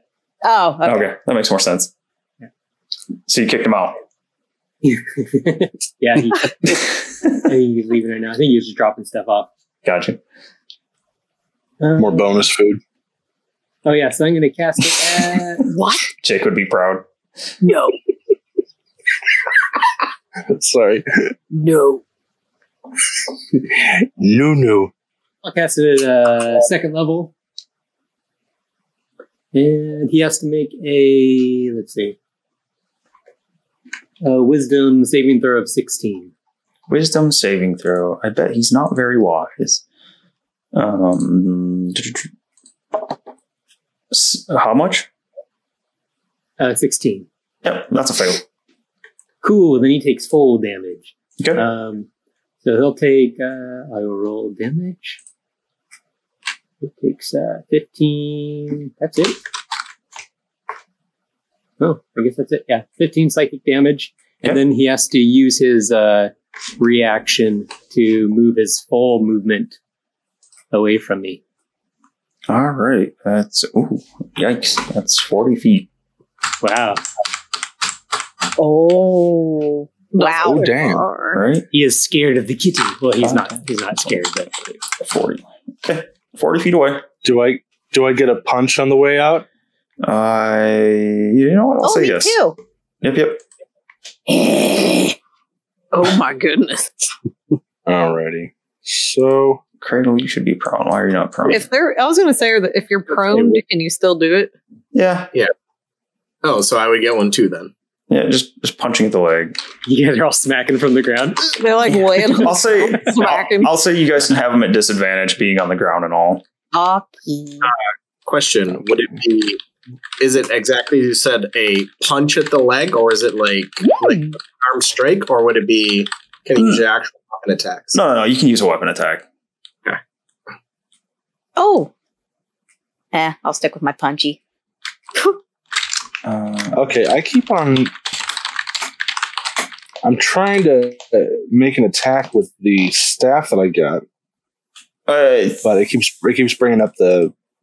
I want to say we've run into that before, and it's because of how I made it, and I need to fix it. And if you remind me tomorrow while I'm working on all the other stuff, I will try to get that fixed for you. Okay. Let me check real fast, just to be sure. GU. I know I'm too. Should be. Cray cray. It's doing the same thing. Yeah, so just roll your D20 and then add the plus 9 to it. Yeah. Okay. Give me that D20. Give me that D20. 18 plus 9. 27. Alrighty, so that'll hit. Be a D8 plus 6 for 11. 11 damage. Magic bludgeoning. Okay. Magic. Yeah. I should update this. All right. Cradle, did you do yours at disadvantage? Yeah, and it was still 17. Okay. I rolled higher. 8 points of damage. 8 points. Rocking. With my slimy fist. Ew. All right. Sally Slime Fist over here. That coif fist. No, I'm just kidding. Sorry. God. Oh god! All right. Did 18 hit it? 18? Yep. Okay.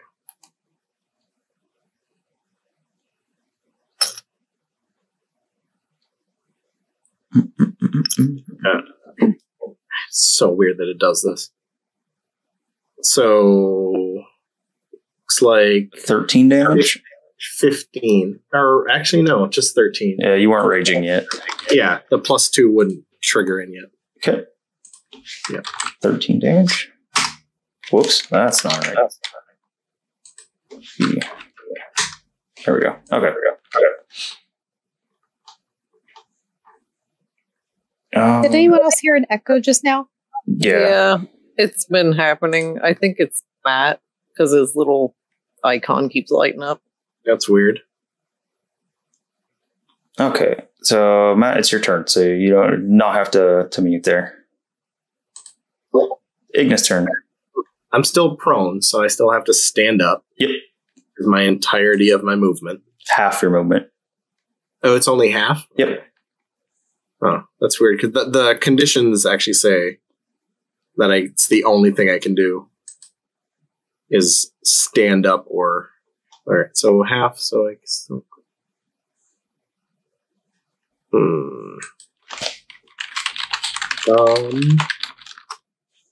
I'm going to...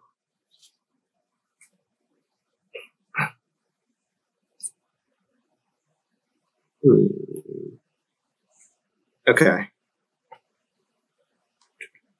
going to spend half my movement to stand up. So it's still 20. And then I'm going to... Where is it? Where is this stupid thing?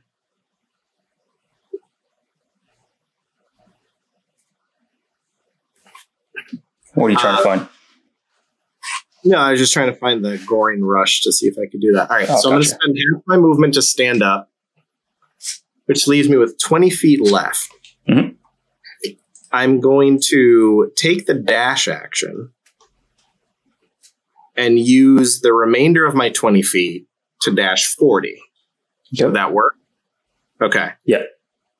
So that gets me right to him, which I will then use a bonus action to do Hammering Horn. No, it would just be a melee attack as with my horns as a bonus action. So it wouldn't be Hammering Horns because that's if I'm still next to them. All right, so I'm going to do a horn attack. Don't you have... Dirty 20. Ooh. Noise. So yeah, Goring Rush. Yeah, after you use the dash action on your turn, move at least 20 feet. You can make one melee attack with your horns. Yeah, okay. Yep. So Dirty 20 is going to hit for a total of 7 damage. Okay. But let me see if this thing triggers. I don't think it does. But she gave me something a while back that may... Bork.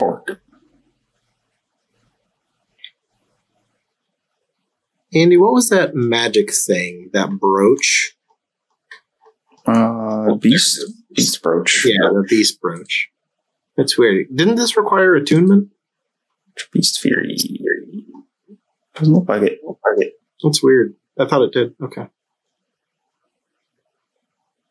Yeah, +1 bonus to attack and damage rolls with unarmed strikes and natural weapons. So yeah, that would add an additional 1 in there. Okay, so that's an extra 1. And this attack doesn't cause him to move because it's not Hammering Horns. So an extra +1 from that. Okay. And that will be the end of my turn, unless I get a second bonus action. No, you do not. No, I tried. Although, Whoops. I guess I could... Actually, give me 1 second. Give me one more second, because maybe I will...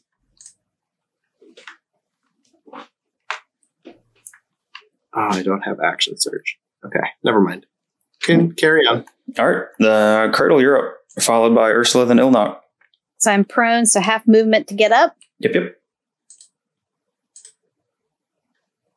Oh. Okay. These squares are 5 feet, right? Correct.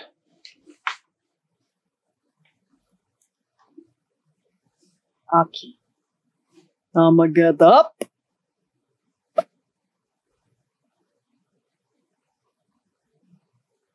As far as I can go. I'm gonna stick my fingy in my belly button and disappear. Wait, let me double check. I didn't already use this. Oh, I did. Okay, I can't disappear. I'm going to turn into a lump of snow.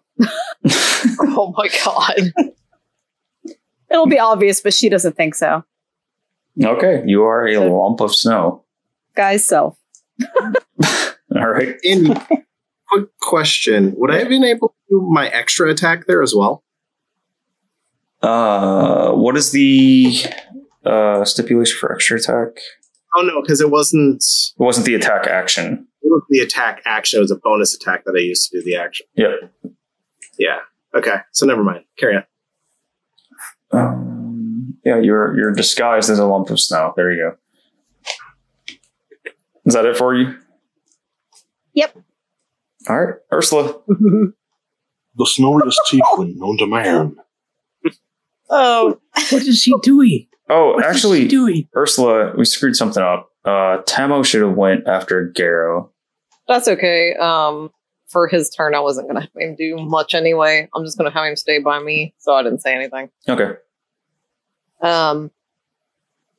Ursula is going to glare at the bullet and cast Mind Sliver All right. Is it intelligence save? It is.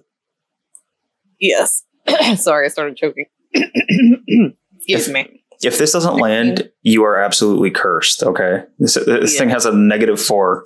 I figured it would probably be Oh dumb. my god. It's a 3 total.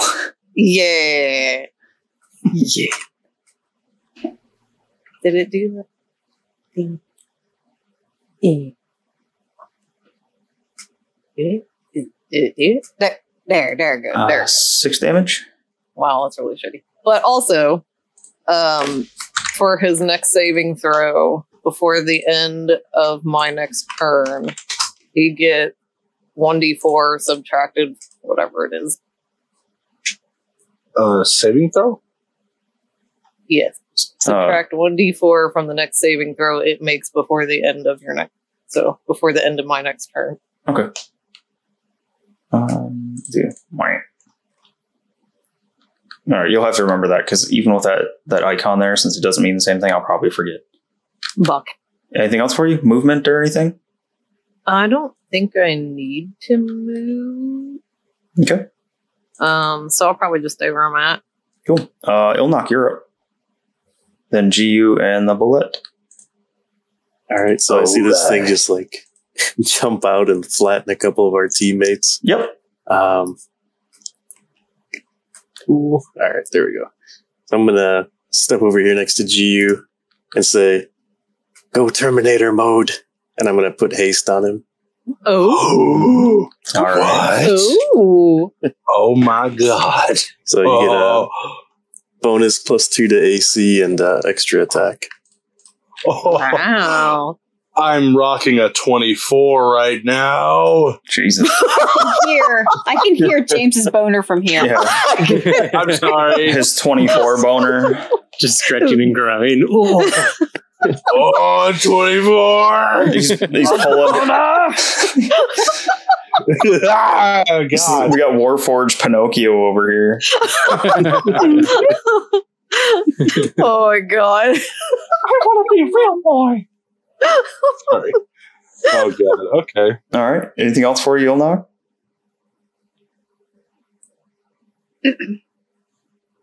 One, two after that. Ilnock? Oh, I said no. That's gonna be it. I must have hit mute. Sorry. Okay, you're good. Ilnock is spent. GU. Hasted GU. Oh my god. Oh yeah, I forgot to say your movement is actually doubled as well. Oh my goodness. Okay. God. Oh. Oh. He's got a pre. I'm gonna Cream. Okay. So, seeing this, you just kind of see steam like blow off from my joints, and I just fucking, just like fucking. Is there room on the opposite side of the bullet, opposite of Igna? Yeah. So I can, if you guys are fine with it, I'll just move everything over one because there's no more room on the map over there, but there would be space behind it. Yeah, looks good. oh, right. Yeah, I'm sure you guys Okay. are all you ranged people are complaining about the thing moving one closer, right? Alrighty. So, all right. If I already have 2 normal attacks, would you just put one more in the mix there? Yeah. Okay, cool. I just want to make sure. Oh, okay. And you might First, be able to flurry too. First sky. Oh, don't you worry, man. Sky blinder attack. Oh, with advantage. Okay. So it fucking let me do it. Okay, 18 for the first hit. So what's actually more screwed up is if I'm reading haste right, let's see. It gains an additional action on each of its turns. The action can be used only to take the attack, dash, disengage, hide, or use an object action. So, yeah, I guess you would get one. I was going to think that it gave you another extra attack, but I don't think that works because you still would only have one bonus action. Yeah. Okay. So 18 does hit it, and make sure you're... Oh, yeah, you did it at advantage. Cool. Yep, 18 hits it. All right, that's the first one. Okay. I'm just going to roll to see if they all hit, and then I'll start rolling the damage. Actually, what did you do different? Why is it displaying that attack properly this time? That one is just because I did the right-click advantage thing. When I tried hitting a single the first time, it just kept bringing up the description of it. Huh, well, it works. Yeah, it's weird. But second attack, I'm hasted. I'm so hasted right now. You don't even know. Jesus. 28. Okay. Third Skyblinder staff attack. Oh my god. This is so fucking ridiculous. 17 for that one. Still hits, just barely. Okay. Okay, I'll roll the damage on those first three. Okay. So the first one is... Just those first three. 9 bludgeoning for that one. Okay, we got 9. Then 13 bludgeoning. 22 total. The second one. And then 10 bludgeoning for that one. 32 total. I'm going to spend a key point. He's gonna key. I'm going to key. And I'm going to... I'm going to punch this bastard twice with my flurry of blows. Okay.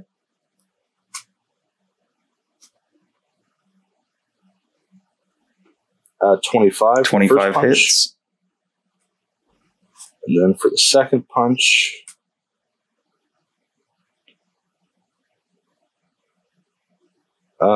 23 for the second punch. Also hits.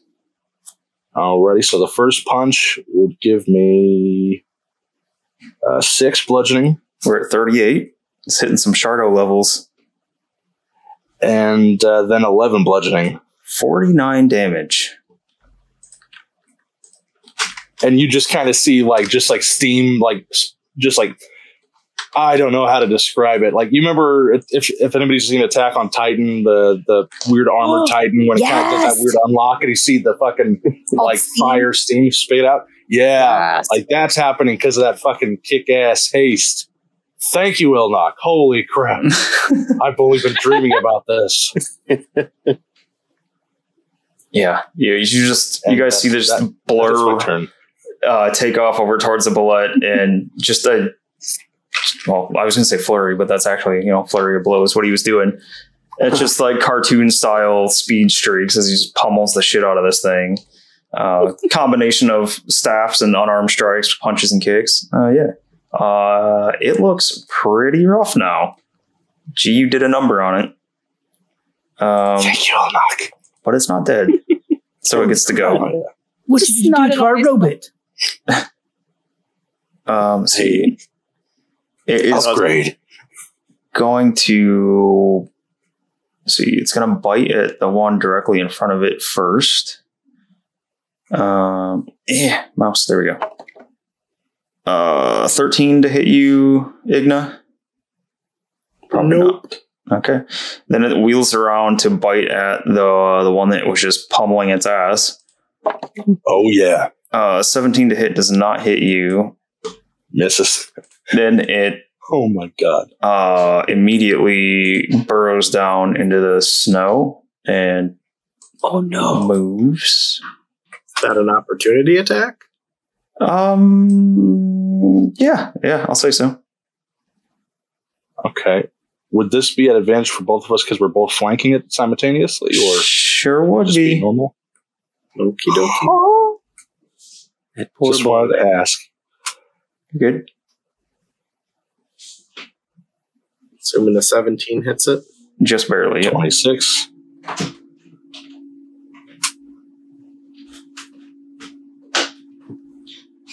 Or 13 bludgeoning. 14 and 13. 1 damage over what you needed to kill it. So it starts to burrow immediately. And you start going to town on it again, punching the shit out of it. And then Igna just swipes across under that. You see you can't see it right now. Boop. You see that headpiece that goes back there. When it's got its head down, like trying to hurry up and burrow away, you stab down with your 9 live stealer sword, get it right underneath that head, that like armored head plate thing, right at the base of its skull. And it stops, like its head is halfway into the hole that it dug, and the rest of its body is just limp in the snow now. I'd like to kick the shit out of it. Oh my god. Don't land on me, you stupid monster thing. And everyone can carry on doing whatever they're doing. I'm just kicking the shit out of it. All right. Armoring wanted to go to space, but I probably shouldn't. And on that note, you saw my response to you, right? Huh? You saw my response to you about the space thing, right? I did. Okay. Just making sure.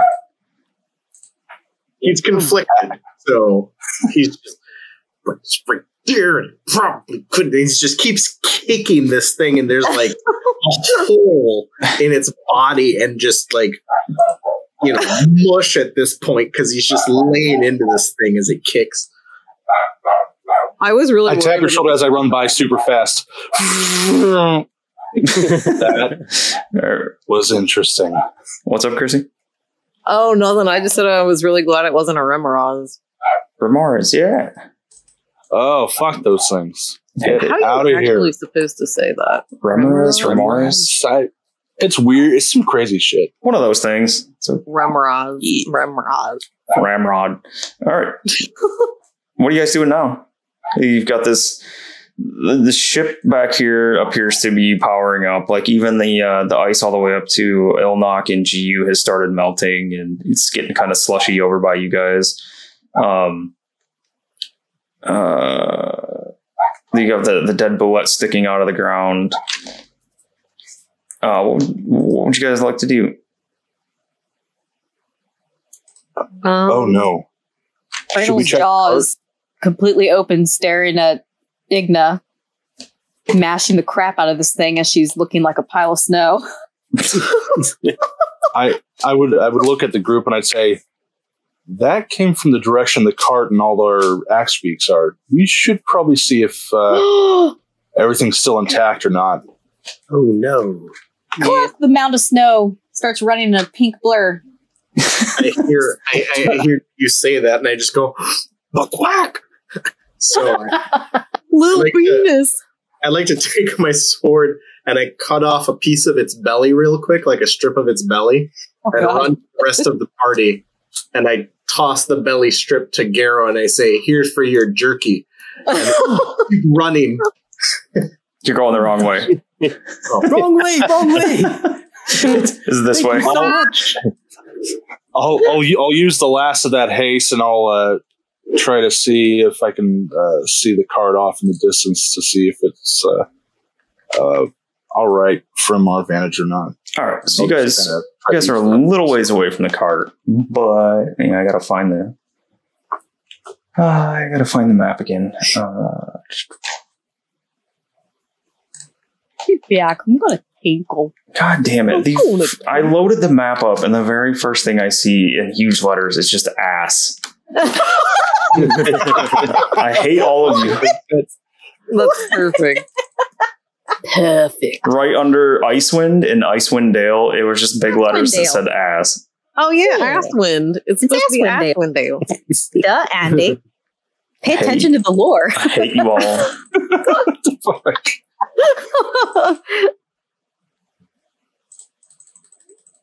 Sweet. We're supposed to be a hate-free group, and yet I hate you all. It's alright. Jacob hates us all too. This is true. All right. I love haste. Thank you, Ilnock. Yeah. So on your guys' way up here, the haste wears off, and you were hit with a wave of robot sleepiness.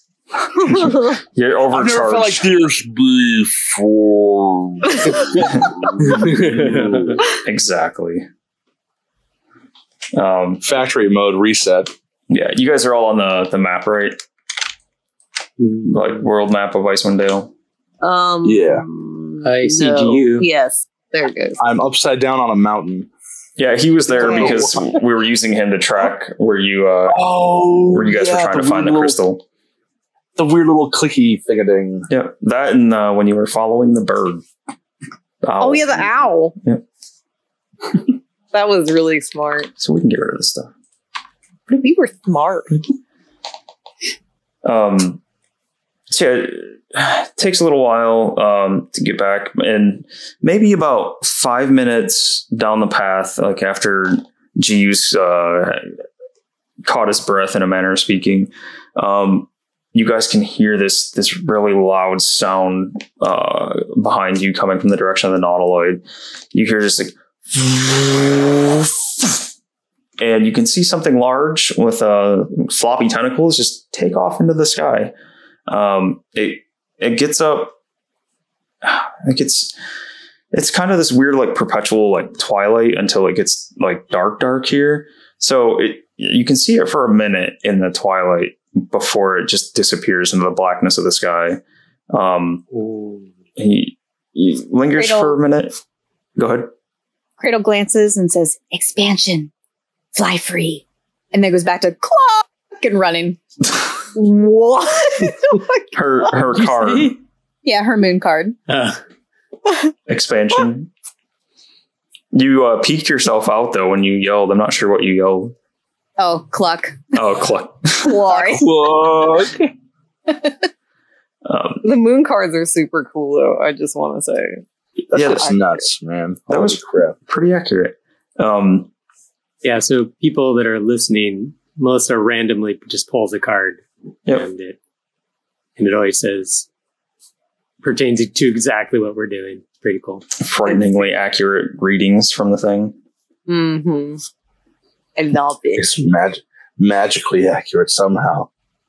Somehow. But magical. But magic. That's bokeh. Hero looks in awe at the ship taking off with a mouthful of bullet flesh. You're eating it raw instead of making jerky? Oh, it's hungry. I'm eating I'm just eating some of it. I'm just like, whoa, with bullet flesh hanging out. Okay. Bullet flesh seems like it would be like just like super high in protein. Like holy fuck, that's filling. Bullet Flesh is my next band name. Bullet flesh. Bullet flesh. Exactly. Okay. So, after you guys hear and watch the Nautiloid take off and go presumably back into space, you trudge along the same path that you followed, where you left the cart and lug and all of the axe beaks. And I don't know if some of you would be surprised, maybe, but you see Lug standing on top of the wagon. He has the wagon pulled up a little ways, like up the side of this mountain here. It's not very high, but it's just up enough on the rock.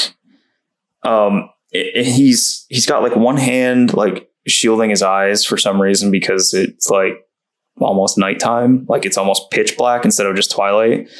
But he says, "Look out! There's something in the snow." Lug, you're okay. I thought you were dead. I run up and give him a big old hug. Lug not dead. Big thing under snow. Tried to get bears. Lug pull up on the mountain. Oh, you did a good job. Bears! I've got some of. Oh, we killed the thing. Here, have a bite of it. It's quite tasty. Was there only one? Killed big thing? Yeah, he's dead. Oh. See, it's in my mouth. He takes a big bite out of the piece you handed him. Says, "Oh, big thing's tasty." Yeah, you did a good job. You saved our cart. You saved the animals. Oh, good job, Lug. Yes, Lug done well. Manifest. Ursula, you make a good point. Lug, was it just? Did you just see one creature in the snow, or were there more? Lug's the only one. Okay. And G will just kind of walk around the area just to see if there's any more of those little like Bugs Bunny tunnel looking things, but if it seems to be, I don't know, if anything seems a bit more more out of the ordinary or something like that. Sorry, I was reading the next part. Can you repeat that, please? Oh, after hearing that it was probably just one, G would just kind of walk around the perimeter, just kind of see if there's any weird ditch-looking indentations around the area, and just see if we can get a head count of all the axe beaks. So the axe beaks are all there; they're all fine and accounted for. Cool. For looking for you're looking for where it was digging, right? Like to see if it left some kind of tunnel or something. Roll a survival check to see if you can find anything out here. Survival. I'll be right back. I have to go write my name in the snow real quick. I'll be back. Do it. Nope, I rolled a 7 on everything it's kind of uniformly white all over the ground here with all the snow and ice. So you don't really see anything that sticks out like that. Do those things exist in Eberron at all? Or is this a totally new experience? This would be a new experience for GU because it doesn't really remember much about where he came from. So yeah, this would be a whole new kind of creature for him. I'll just kind of walk back to the group and say, I have no clue what that was, but that was a really interesting creature. I think it's a metal gopher. What the fuck? Ursula's drawing it in her notebook. Because I don't think she's seen one. I don't think so, right? No. We haven't seen a bullet before? No, you guys saw one in the Goblin campaign, but not on here. Okay. Yeah, Ursula's going to be like, what an interesting creature. And she's drawing it.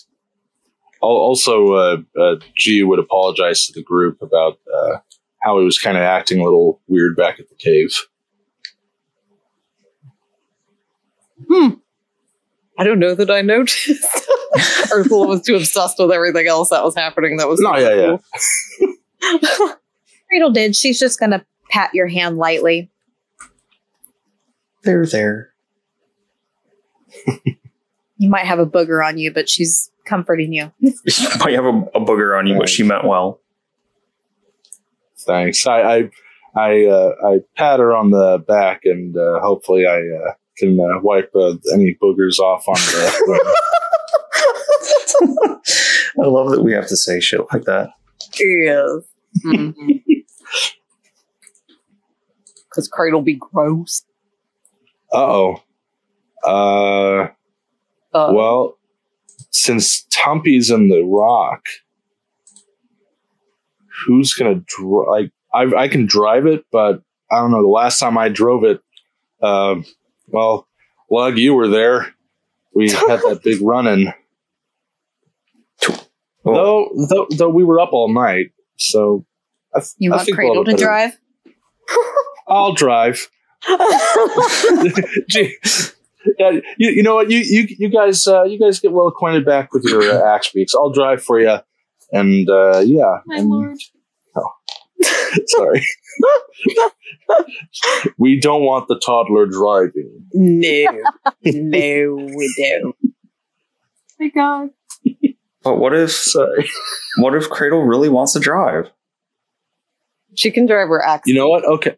You know what? No. You know what? Okay. I would have her ride shotgun, and I would teach her what I know of driving the cart, and then every couple miles have her drive it. And I would help. I'm teaching you to drive, basically. You put your arms around me like it's scene in Ghost. No, I'm just passing the reins off to you. It's not like you have to be right behind somebody. No, I'm just tormenting you, James. I'm an evil Thanks, person. I appreciate it. So, you're not evil. You are trying to drive this wagon. Well, where are you driving it to? Oh, yeah. Okay. That's kind of important to know. Alrighty. So, what was it that we... did you guys want to try the Goblin Stronghold to the far west area. We get back on the trail and head to Red Rum, or the Red Rum. Red Rum. Yeah, I think that's where we're headed. Yeah, I think so. Yeah. Yeah. Yeah. Also, before we do this, I think we should probably we might want to split up that loot. The 2 laser guns, the monocle. Oh. Slug. Oh, yes. So you have 2 laser pistols. The actual item. Laser pistols. I don't know who wants the laser pistols. I kind of want the slug, if no one wants. Would it be alright if I held on to the monocle? Yeah. That's up to you guys. Have at it. Alrighty. And, if worse comes worse, we can always just kind of share, pass it back and forth if anybody else wants to make anything. Yeah, that's true. Yeah. So I might have said the wrong thing there for the making things. I thought it did one thing and it was a different one. It's more for finding things. Finding things? Yeah. So would it be this is you want a perception check? Here you go, bucko. Yeah. So this, let me make sure I got the right one. The metal monocle with kaleidoscopic lenses. So you can just call them the eyes of minute seeing. Eyes. It says it functions like those, but it's a. Here, I can display item on VTT. There we go. Bloop. Eyes of minute seeing. These fit over the. Oh, sorry. These do not require attunement. Oh, fucking it! We could just pass them about. If anybody's on. That's cool. Okay. The other item will need to be identified or attuned to. What other item? The slug? Or Yeah. Guns? Slug. Let me see if...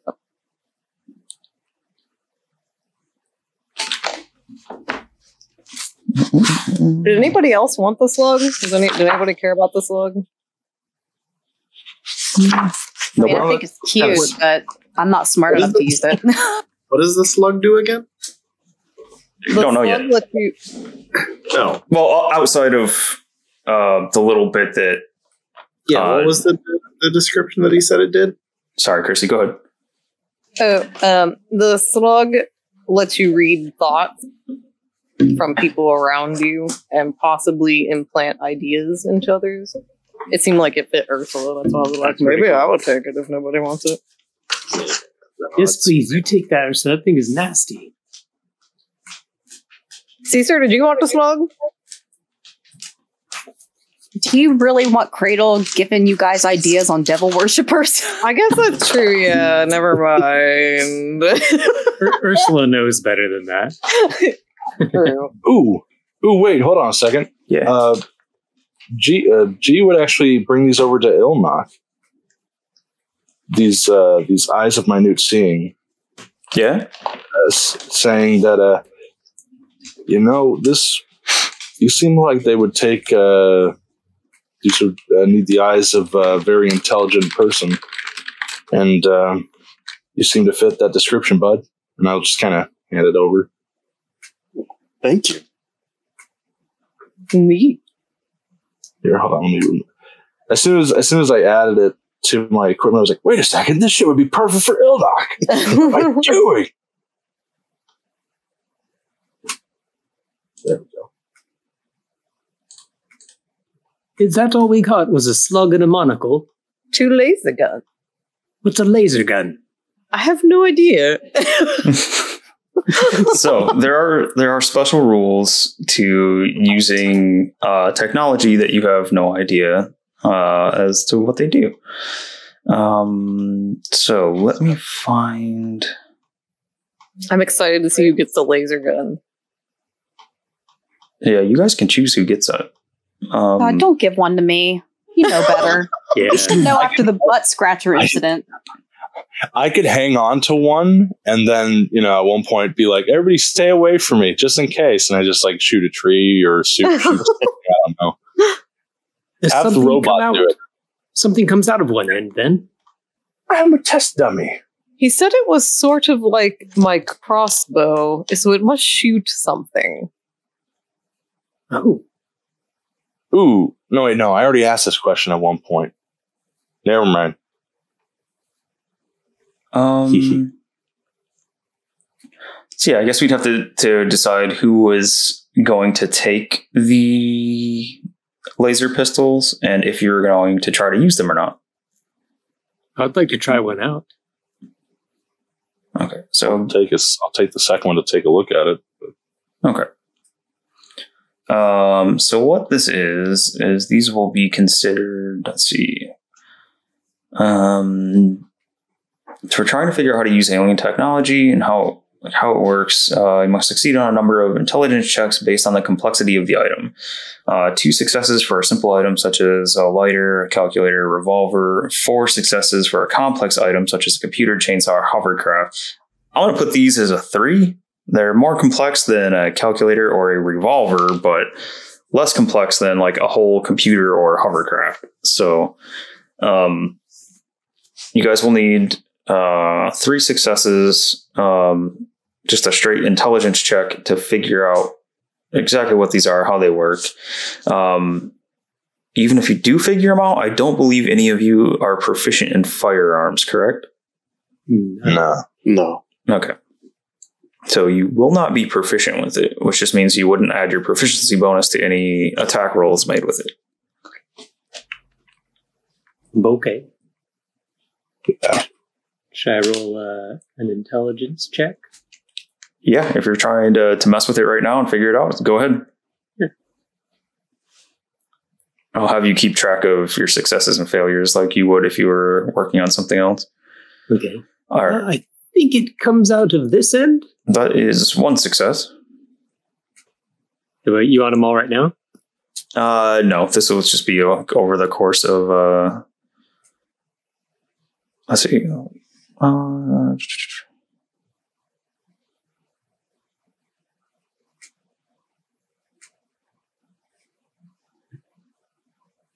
know what? Sure. Go ahead. Okay. And I think I think you hold it like this, maybe? Does this look right, GU? Oh, God. Okay. So with a 5, that's a failure. So mark down 1 failure. Mark down 1 charge used. And you have a disadvantage on your next check. And as you're like flipping it around, you unknowingly and accidentally hit the trigger, and a like blasting or a glaring white blast comes from the end of the gun. Ooh. Oh boy! Oh, I was holding that completely wrong. Was it aimed at anybody by accident? No. Okay. Maybe on a 1, but not with that one. Oh my God. Do you want to keep going? I just rolled my disadvantage roll. Okay. It didn't come up. Oh, there did it? No, it was a 6. So you spin it around the other way. Maybe it shoots from this end. It fires off, just narrowly missing a lug. He ducks down as it goes by. What are you doing? Sorry. Maybe I shouldn't have this. And again, you use up another charge, and you have disadvantage on your next check. Oh my. I don't know if I should keep going. This is, maybe we can stop for today, and we can revisit it tomorrow. And that's a really interesting item. Igna, do you think you would have better luck with this, or somebody else? Give the wizard a gun. Oh yes, Ilnock. Yes. Ilnock Vaz in Wizard with a Gun. I actually meant to say Elnock first, but then Igna just popped in. I laughed pretty good at Igna. I was like, yes, the Minotaur with a gun. So I heard my name originally, and I was like, well, I got a little excited because I'm like, well, I get to try it. And then I hear Ilnock say that, and I go, Oh.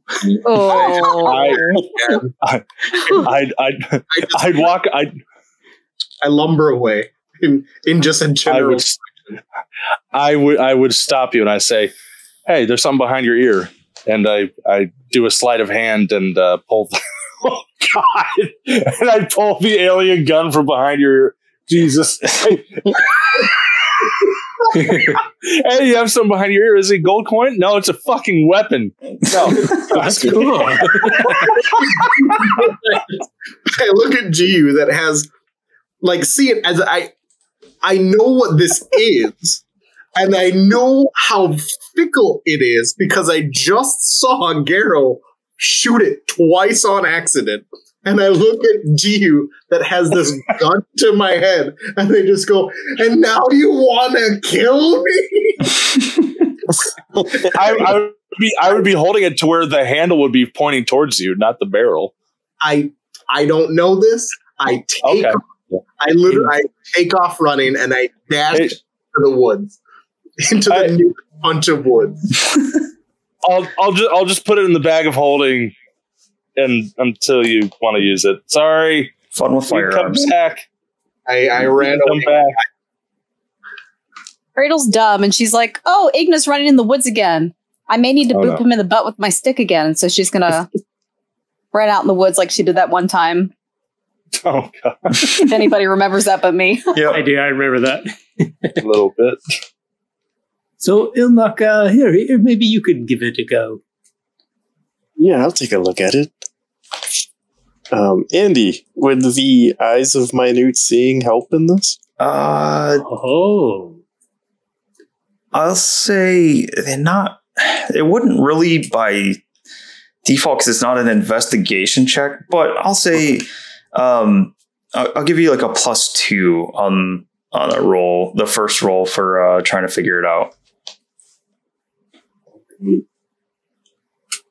That's just okay.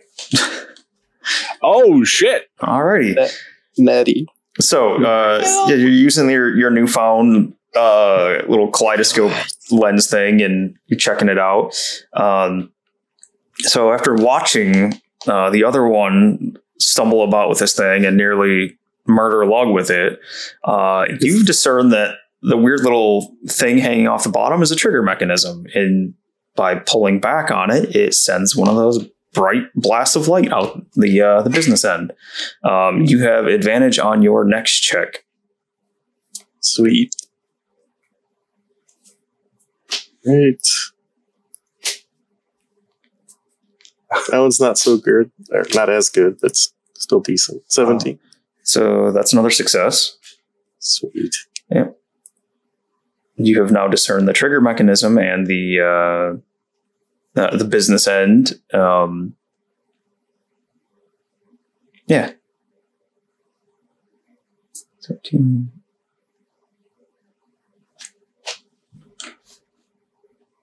So you can keep going if you want.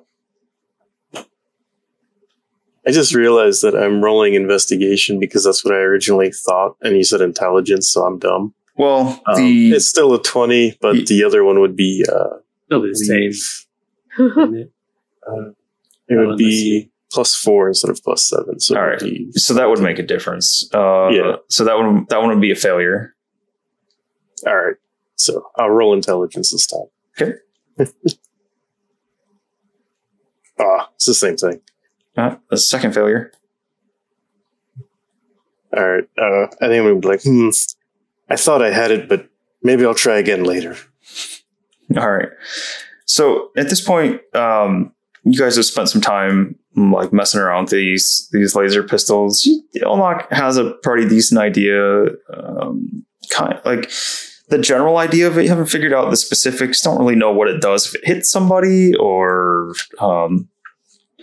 like what it takes or uses. to shoot out of this thing, because like you guys are used to like bows and crossbows. Like you put a projectile in, you trigger it, and then the projectile goes out. Up till now, you haven't put anything in it, but something definitely comes out of the other end. So you can spend the night like kind of tinkering with these and getting them figured out. Ursula, if you took the weird slug thing, are you attuning to that overnight? Okay. So this thing is it's like I said, a slimy coif, because I'm going to say it one last time, that you would wear around your neck, and it functions like a helm of telepathy. So if you want to just add helm of telepathy to your inventory, and you can just change the name of it to slimy coif or sounds so gross. Telepathy space slug or something, you can. Sweet.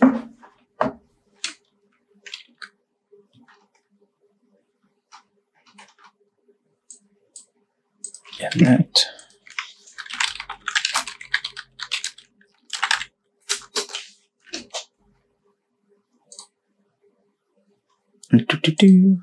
There we go. The item card.